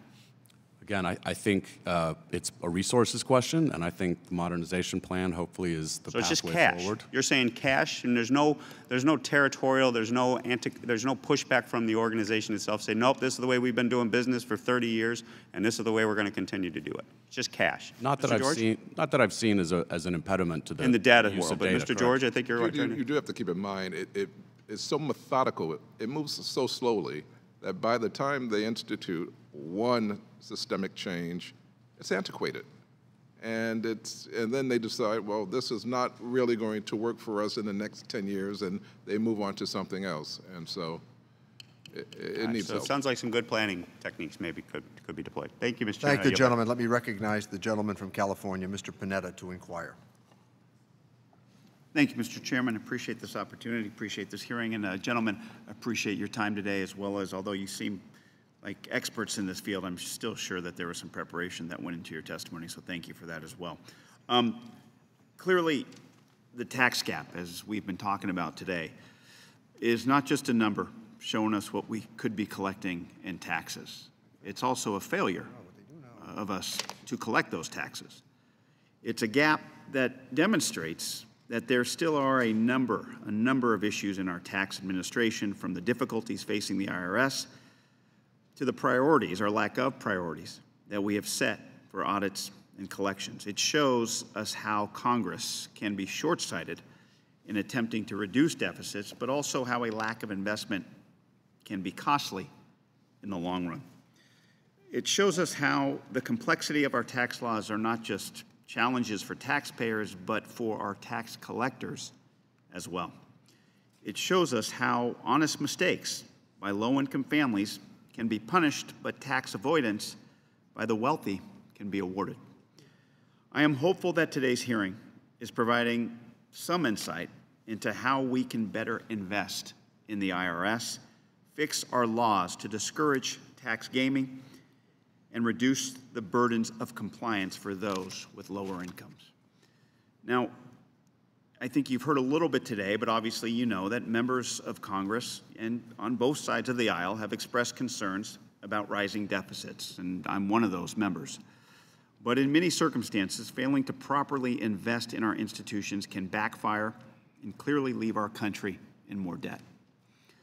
Nowhere is this better demonstrated than our lack of investment in the IRS, especially after what we heard today. We know that for every dollar Congress appropriates to the IRS, $4 is collected. Each dollar invested can receive an even greater return if it is spent directly on enforcement. Yet Congress has been starving the IRS of its funding, and with consequences for that tax gap. In fact, since 2010, IRS funding and enforcement staffing levels have shrunk by nearly 40%. Now, Inspector General George, you know that well. But if you could, and I'm sure you've said this earlier today, but it's been about 2.5 hours since you started, what impact are reduced funding levels and enforcement staffing having on the number of audits that IRS can perform? Yeah. Again, I'm going to rely on the actual numbers from when I stated it before, but there is no doubt that conducting audits is the most effective way for the Internal Revenue Service to address the underpayment of taxes by individuals and organizations. And so when you have fewer revenue agents available to conduct audits, the government receives fewer receipts, few of the dollars owed to it. Understood, understood. Now, in my district on the Central Coast of California, I got about 50,000 families that benefit from the Earned Income Tax Credit, which lifted many of them up out of poverty. But unfortunately, low-income taxpayers that take the EITC are more likely to be audited, as we've heard today, and as you know, than the taxpayer making nearly $1 million per year. Considering the majority of EITC overpayments are unintentional errors and that those who make the errors can be barred from taking the EITC for a number of years, the focus of EIT recipients, we feel, is unfair. Focus on those recipients. Inspector General George, is this an efficient use of our limited auditing ability? It's a complicated decision, but I'm going to give you a quick answer here. The EIT instruction forms, Congressman, are 30-plus pages long, extremely complicated to explain to taxpayers. The vast majority of people who claim those credits are doing so through third parties, whether it's a tax assistance center or whether it's a volunteer organization that's doing it or a friend or family. So we need to educate, and the IRS needs to be a little more aggressive in terms of third-party people who are preparing tax returns, especially those with false requests or ultimately determined to be inaccurate requests, and penalize them. There needs to be a response to the people who are engaging, and I want to be very careful about the wording I use here, but who are making mistakes willfully or inadvertently in this very sensitive area. Understood. Thank you. Thank you, gentlemen. I yield back. Thank the gentleman. With that, recognize the gentleman from Virginia, Mr. Byer, to inquire. Thank you, Mr. Chairman. First, I'd like to associate myself with my colleagues in calling for increased resources at the IRS and increased focus on high net worth evaders. Most of the dedicated civil servants of the IRS, many of them at least, are my constituents, and I know how hard they work to ensure that the rest of government can function. I also want to associate myself with the comments of my friend Earl Blumenauer to affirm the exemplary service of John Koskinen. When he was IRS commissioner, faced the most difficult job of managing a demoralized agency under constant attack from the then majority in the Congress. I was ambassador to Switzerland and Liechtenstein when the UBS leak cracked open the door of Swiss bank secrecy in a major way, really for the first time. And addressing the problem of Americans hiding money in Swiss banks for tax evasion was the priority of our mission those 4 years. And in the wake of the UBS leak, the U.S. was able to secure settlements with a large number of Swiss banks, with many, many delinquent U.S. taxpayers, and hopefully change Swiss banker secrecy going forward. And I recognize the complexity and the resources involved in chasing down our most inventive, dedicated, and well-resourced tax evaders. But we also, almost on a daily basis, had to deal with the counter-argument that the U.S. is also a major destination for global tax evaders looking for jurisdictions that will protect their privacy at the expense of their legal obligations. And this was thrown back in my face almost every day. In fact, the Tax Justice Network ranks the U.S. second, only behind Switzerland, in its financial secrecy index. And this is largely due to the ease with which anonymous LLCs can be established in certain states. They've been used by money launderers, corrupt government officials, dictators, and even just garden variety tax evasion. My friend from New York, Carolyn Maloney, has a bill, the Corporate Transparency Act, which will end that anonymity from a law enforcement perspective. So, Mr. Wood, as a tax attorney for all these years, do these anonymous LLCs and associated financial secrecy tactics make it harder for IRS enforcement to collect the taxes owed to the U.S. Treasury? And would knowing the true owners of these companies be a helpful tool in closing the tax gap? I'm sure it would be helpful to the IRS. There's also an awful lot of foreign tax authorities would be interested in getting that information. On the other side, there are lots of foreign entities that are set up typically by large U.S. corporations, and there's difficulty in obtaining access to information on them as well. So it's a two-way street. I do remember in Switzerland when we were demanding that Credit Suisse and UBS turn over the names of all the U.S. taxpayers that had accounts. We had the same challenge, I think it was Brazil or Argentina, asking for that from our American banks in Florida. And I believe it was every member of the Florida delegation, Democrat and Republican, who objected to the Obama administration but not turning those records over. So the inequality, the asymmetry of that is a huge problem. Mr. McTeague and Mr. George, Inspector George, you both noted that complexity is a major problem. We now have the new tax code that allows the 20% pass-through on LLCs and partnerships. Is that complexity exacerbating the tax gap? And to what extent, because it's mostly wealthy people that are using this, with passive real estate investments and the like. Congressman, I think it's too early to know for sure how that incentive is going to be exploited or followed carefully. As I pointed out earlier, since 2002, formation of partnerships, or the number of partnerships, has grown by 82%, whereas the number of corporations has fallen by 28%. So clearly, even before the tax reform, there was incentive to move to a partnership form of ownership. And with the new tax law, we'll have to see what happens. Inspector George? Yes, sir, and I will associate my comments with those of my colleague here, but I would also note, if you have a system of tax compliance, well, I guess, sir, having served overseas as an ambassador, certain nations, as you know, will fill out the tax forms for their taxpayers and literally present them with a fait accompli, a bill that they can contest or amend or what have you, and then otherwise simply sign it and send in, any tax obligation that they may have to meet. So the bottom line is making as simple as possible for someone to fulfill their tax obligation. It would accomplish, I think, the majority of what it is that we're discussing today. Thank you very much. Mr. Chair, I yield back. I thank the gentleman. Let me recognize the gentleman from North Carolina, Mr. Holding, to inquire. Thank you. And I want to thank the chairman for holding this hearing today. Closing the tax gap is another area, great area for bipartisan work. We all agree we need to do that. And for bringing before us a great panel of witnesses that have allowed us an opportunity for a really deep and informative dive on the issue. Now, while we've made sweeping changes designed to simplify the code and encourage increased compliance with the passage of the Tax Cuts and Jobs Act, one large area that we did not address in the taxation is the taxation of Americans who are resident overseas. The United States is currently one of only 2 countries, the other being Eritrea, that operates a citizenship-based taxation regime whereby we tax American residents regardless of where they reside.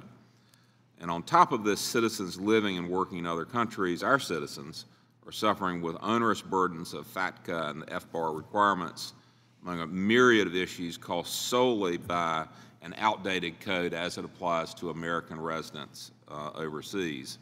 And these burdens hamper the competitiveness of Americans in the global job market, often making U.S. citizens around 40% more expensive to hire than their foreign counterparts, and have led to a spike of the number of Americans who are renouncing their citizenship every year. I find it concerning when you travel overseas, you might go to Singapore and go to the American Chamber of Commerce in Singapore, and there are no Americans there. So my worry is that these heavy burdens may encourage noncompliance among individuals living abroad, and especially by those so-called accidental Americans that gain citizenship through their parents but have no ties with the United States. And I really worry about the record number of expatriations that our citizens are affecting around the world. Mr. Byer from Virginia, as he mentioned, was the our Swiss ambassador. And I know from speaking with him, he had to deal with a lot of expatriations, and the number is just rising precipitously. So I think maybe this question would be for you, Dr. Herndon. Does the IRS know the number of Americans living outside of the country, as well as how many are not filing or underfiling each year? Do we know that number? I don't have that number from my organization. We don't have data specifically on that. There may be data accessible to some of the operating units to that effect, but I couldn't comment. So if we don't have that data, we don't have an estimate on the amount of revenue lost due to their noncompliance because you don't know that they exist. Yeah, not at this time. So do you think the IRS has the capability of discerning this data? Well, certainly with the access to the right data, but to identify the right data sources and the feasibility of acquiring them. Well, I'm going to find out which one of you I should appropriately follow up with to try to find out that data. I think it would be interesting. But I'd say if we're really interested in going and addressing the tax gap, I think we need to fully understand the problems faced by Americans around the world and craft solutions to simplify the code and encourage compliance for Americans who are resident overseas. And at the end of last year, I introduced a bill that would move the U.S. from the outdated citizenship-based taxation system towards a residency-based taxation system, which is used by every other country other than Eritrea. And by simplifying this area of the code and aligning our system with the rest of the world, I think we could not only encourage increased compliance by Americans around the world, but greatly improve the lives and career aspects for Americans globally. I think it's important that Americans work in countries around the world. It's a great soft power projection. It's also good for security. I know that a lot of our U.S.-based companies who operate globally would really like to have more Americans in the corporate chain of command overseas. So I hope that we're able to work on this, Mr. Chairman, throughout this Congress. With that, I yield back. I thank the gentleman. Let me recognize the gentlelady from Wisconsin, Ms. Moore, to inquire. Thank you so much, Mr. Chairman. And just let me join my colleagues in thanking this very patient, expert panel. Many of our members have left, and you're still here. Thank you. Listen, there's been broad agreement, I think, among this panel as well as our colleagues on both sides that we need more resources for the IRS. Education of taxpayers as well as tax preparers, better technology. There was some discussion of the morale of the staff at the IRS and the skills gap that is created there. And I want to focus a little bit on efficiency, which has been raised several times throughout this hearing. And I guess Dr. Herndon, let me start with you. You stated that, quote, leverage data and behavioral analysis to target noncompliance. Can you please explain that a little bit for me? Certainly. There are two components to that, obviously data and behavior. Data being any indicator, as we've heard before, in a large data context that looks anomalous. In other words, compared to other types of similar-looking returns, this return seems to have something that stands out. So that's one way that we use data to detect potential noncompliance. Again, one among many. So the behavioral aspect of noncompliance is being able to target or let's say focus our attention on particular areas where we know from prior experience or prior research we're likely to see noncompliance. So we know, Is this something that it improves the efficiency of? Is this effective? That's correct. Is this working? Yes. Yeah, these data. So. Okay.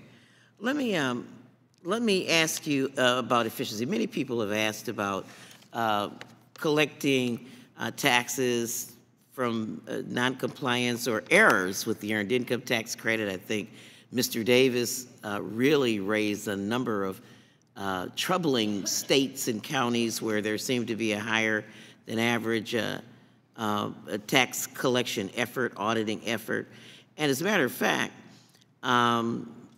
we've noted that the IRS examined 1.4% of the taxpayers claiming the Earned Income Tax Credit, but examined less than 0.8% of the individuals who reportedly had $200,000 to $1 million in tax liability. Same thing for small corporations with assets under $10 million. I mean, you're more likely to be audited if you claim the EITC than if you're a $10 million corporation. Is that one of the examples of inefficiency, or have we calculated that the rate of return on collecting the Earned Income Tax Credit is greater than if we were to go after these taxpayers? And maybe sure. I could ask that question of Director McTeague. Mm-hmm.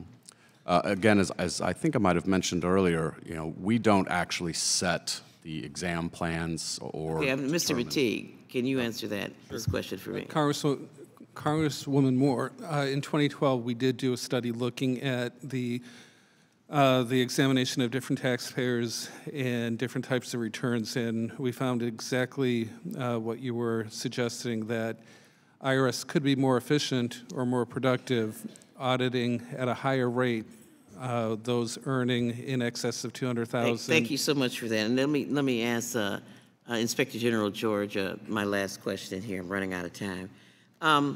Do you think there's some moral hazard in all of these corporations realizing that they can spend money and fight and litigate, and that you aren't going to prioritize going after them because it would cost too much money and the IRS doesn't have the resources? If we all know that here, they know it too. Is that a fair statement on my part, that there's some moral hazard in people recognizing that we aren't going to come after them unless you're getting the Earned Income Tax Credit, where we have a law saying we're going to prioritize getting you? I am of the mindset, Congresswoman Moore, that people generally do the right thing, and especially people who have a lot to lose.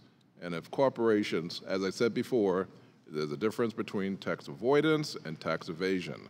One is legal, one is not legal. So there are many ways for businesses to legally reduce their tax obligation, and they have the ability to hire expert accountants, expert tax lawyers, so on and so forth, whereas the little person does not have access. But the question is with the IRS, is this a disincentive for us to go after them, knowing that they are Corporation X with all this power? Is there a moral hazard within the IRS? I mean, it exists, but again, the IRS will go after people they know have a lot of money that they are owed, that the IRS is owed. So. Sorry, Mr. Chairman. Thank you for your indulgence. Thank the gentlelady. With that, let me recognize the gentlelady from Florida, Ms. Murphy, to inquire.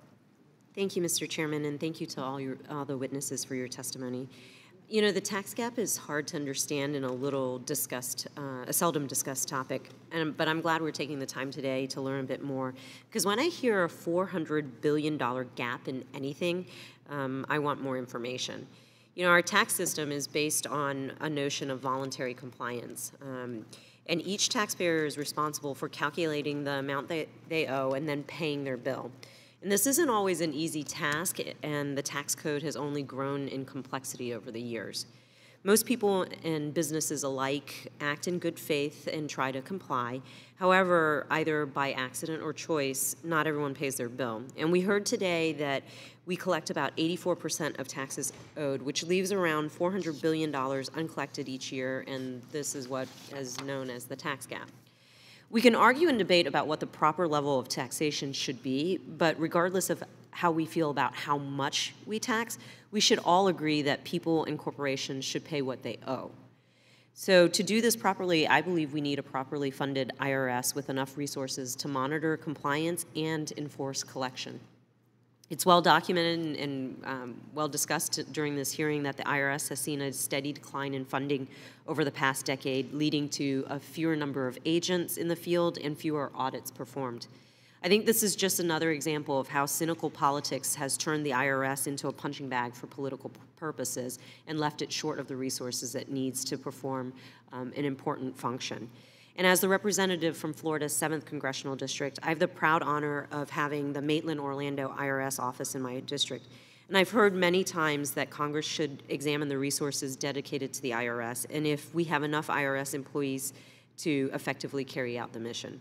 And while our economy grows both in size and in sophistication, we have deliberately hamstrung our ability to enforce compliance by not allowing the agency charged with tax collection to keep pace. I can't help but wonder if there's an easy answer to improving on that 84% compliance rate. Mr. George, do you agree with my premise that Congress has directly impacted the ability of the IRS to conduct effective enforcement of our tax laws? And could you elaborate on how the size of the IRS workforce has changed over the last 10 years? Yes, they at one point had over 100,000 both full-time and seasonal employees. They are now down to 80,000 roughly, and so a 20% reduction. That's tremendous. Fewer resources, fewer manpower, fewer results are going to happen from that. So there's no question that that is a factor.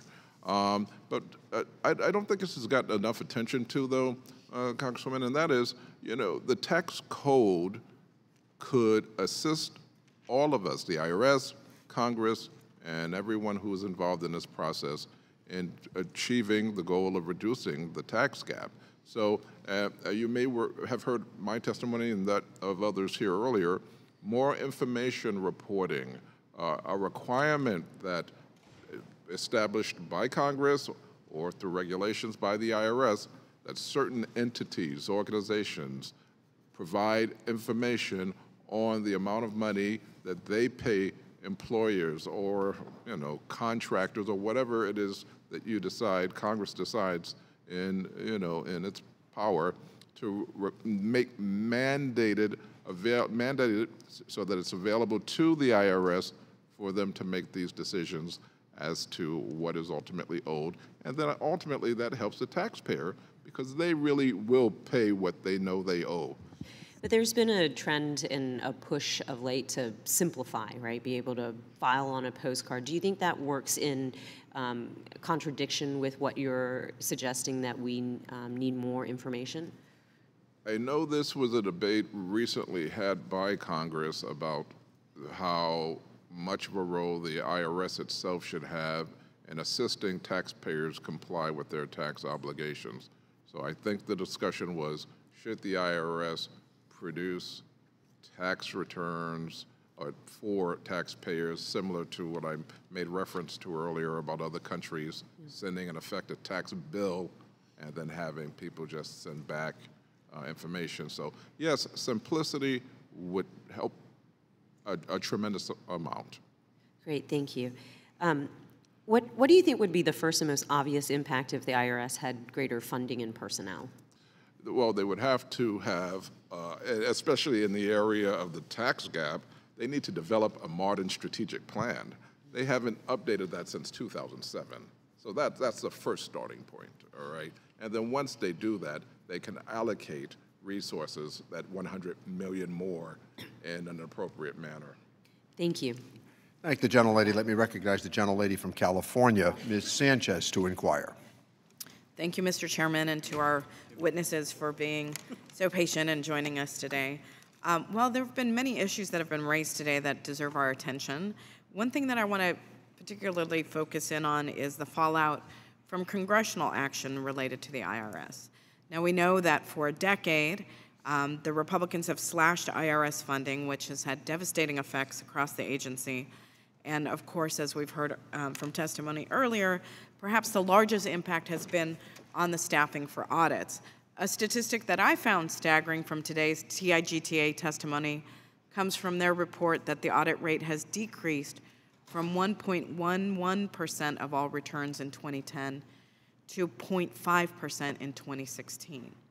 And there also appears to be a big disparity in audit coverage. The chance of being audited if you file a return with an EITC claim and earn under $25,000 is greater than it is for someone who earns up to $999,000, or if you're a small corporation with under $10 million in assets. And that just kind of blows my mind because it gives me images of trying to get, blood from a turnip versus going where the money is. There was a recent article that highlighted the number of exams occurring in areas where people live below the poverty line, and showing that that's higher than the number where the median income is among the highest in the country. Inspector General George, your testimony notes that high-income taxpayers have the most opportunity to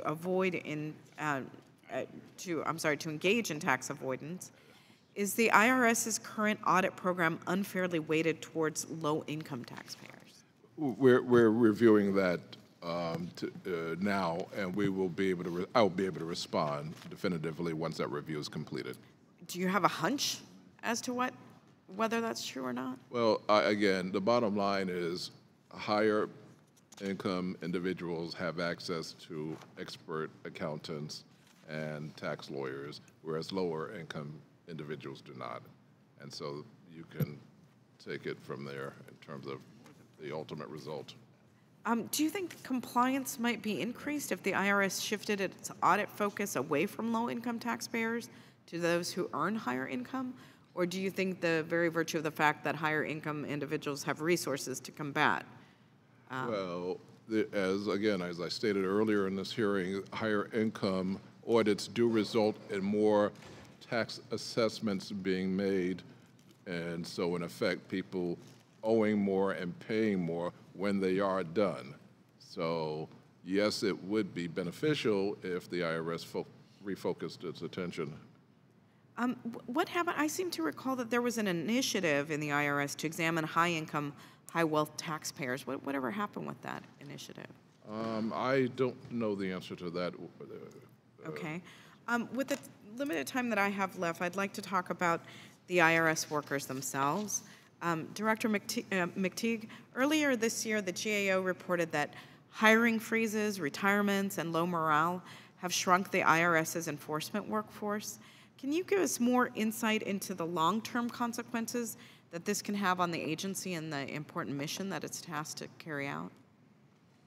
Oh, absolutely. As Inspector General George pointed out earlier, enforcement has a very high deterrence in terms of noncompliance. And so, to the extent, and we've all pointed out that audit rates have fallen 40%, or audit personnel has fallen 40% since 2010. So, fewer audits, it's logical that compliance may take a hit.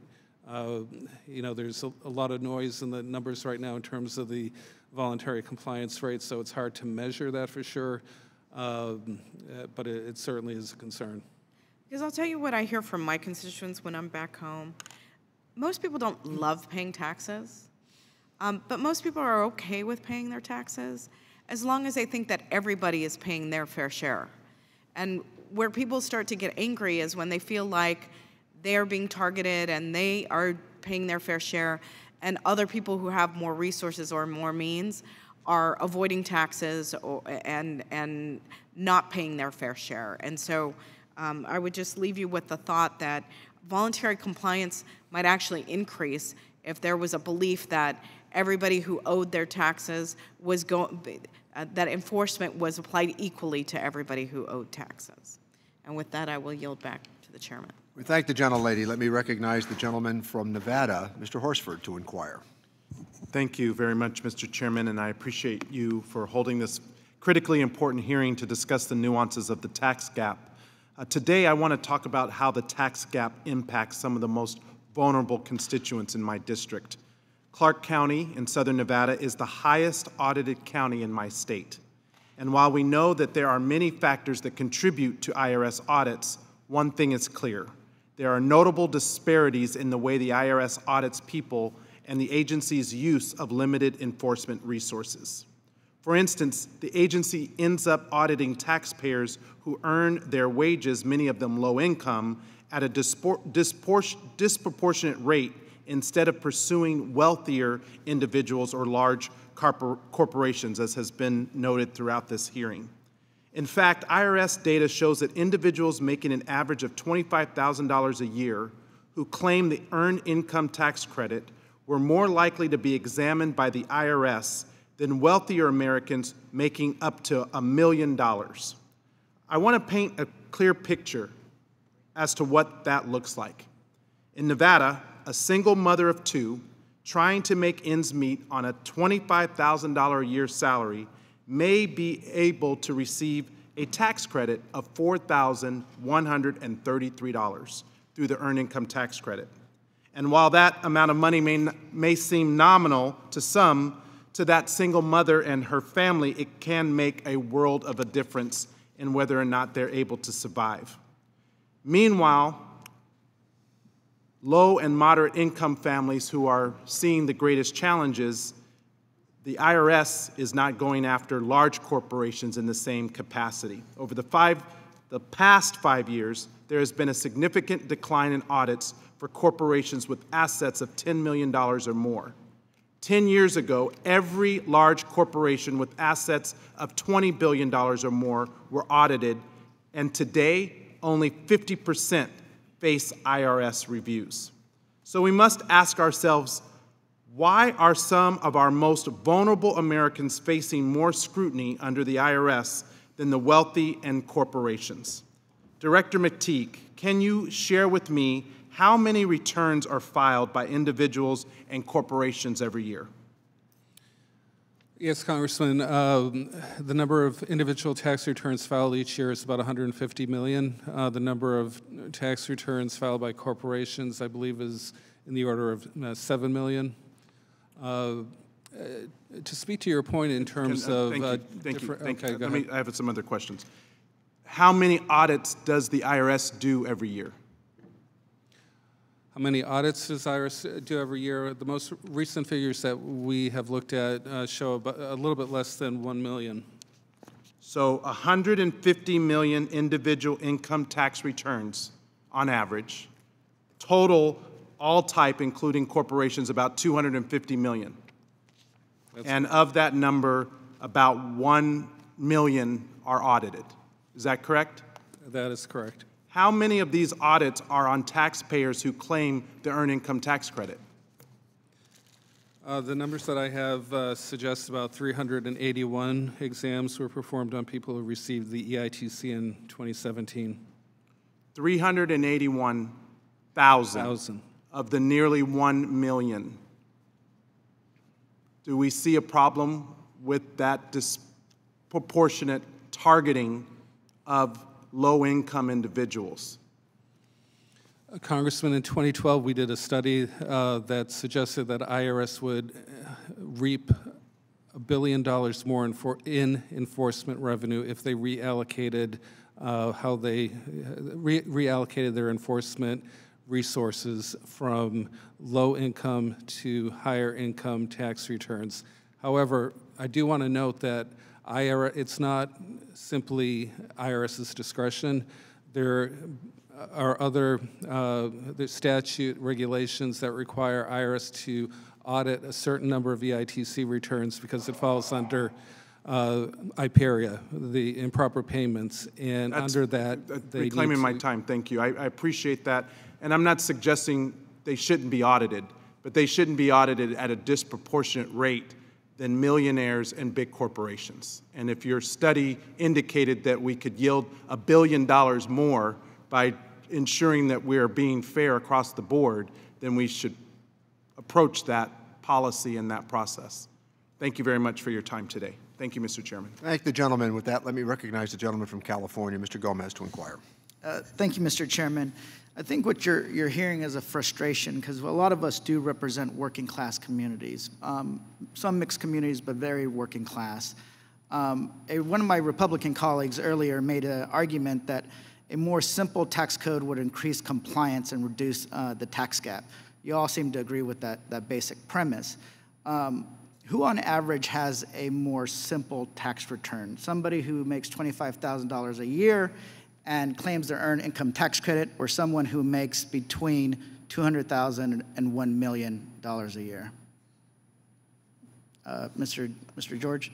It would really depend on the on average circumstance. But, on average.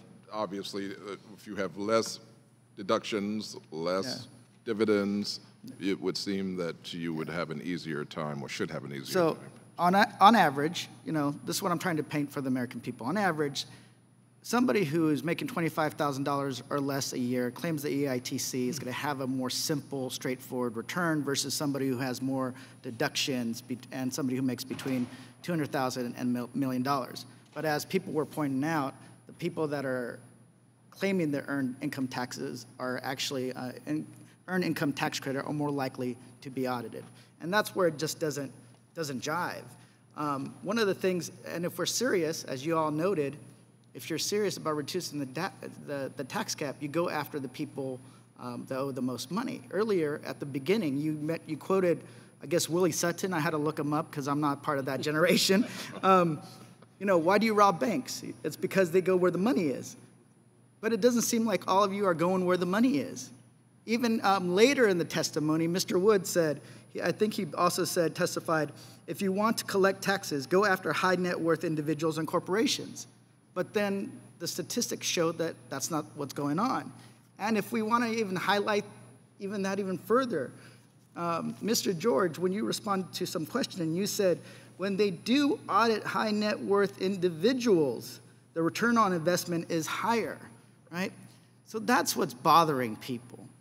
That just logically speaking, that it seems that you're going after the small fry, right? The person that, instead of going after the Willie Sutton who's robbing the bank, you're going after the kid who stole a pack of gum, right? Not saying that they both individuals shouldn't be held accountable according to the law. That's not what I'm saying, right? I'm saying that that's what we have to do, but it feels insulting to working class Americans that they're being treated differently. Also, just to add insult to injury, Inspector General George, you testified that the IRS collection staff has been slashed. Also, that the IRS uses private debt collectors and reviewed this program. What did you find? The program has had various forms over the course of the last 20-plus years. In the most recent incarnation, there are currently 3 groups who have contracts with the IRS to conduct this activity. It's a mixed bag in terms of the results. Yeah. They are given some of the most difficult cases by the IRS. Mr. George, let me, because I'm running out of time, but even though I go last, I have a lot to say. One of the things I want to just kind of point out in your report to Congress is titled the FY 2019 Biannual Independent Assessment of Private Collection Agency Performance. On page 6, it says average number of outbound calls per taxpayer account, CBE group, was 106.1. 106.1. Am I reading that correct? That the IRS debt collector is calling each constituent on average 106 0.1 times. That's correct. How many calls do you think is too much? I don't know the answer to that question, sir, but it seems like a lot. It does seem like a lot. And because other debt collectors were a lot less, correct? Like on average? My understanding, yes. So it is my understanding that the IRS previously also agreed to exclude from these private debt collectors the debts of SSI and SSDI recipients. And SSI and SDI, as you know, are some of our most vulnerable constituents. Yet, the National Taxpayer Advocates Report states that over 12,000 SSDI recipients were assigned to private debt collectors in fiscal year 2018. Why are we calling these people over 100 times? Yeah, no, this program definitely needs a review, which we are doing, Congressman, because it is a very sensitive area. Yeah. There's no question about that. And my point is that it does feel that people who are working class get the short end of the stick, especially the folks that are struggling to get by. Mr. Chairman, I yield back. I thank the gentleman. Let me thank our witnesses today, and I want to say personally and professionally how lucky America is to have people of this competence come in to testify here. It's a reminder again of the professional staffers across Capitol Hill and the agencies and what they provide every day in terms of the certitude of knowledge. So I'm very grateful for the testimony you offered today. And please be advised that members have 2 weeks to submit written questions to be answered later in writing. Those questions and your answers will be made part of the formal hearing record. And with that, the committee stands adjourned.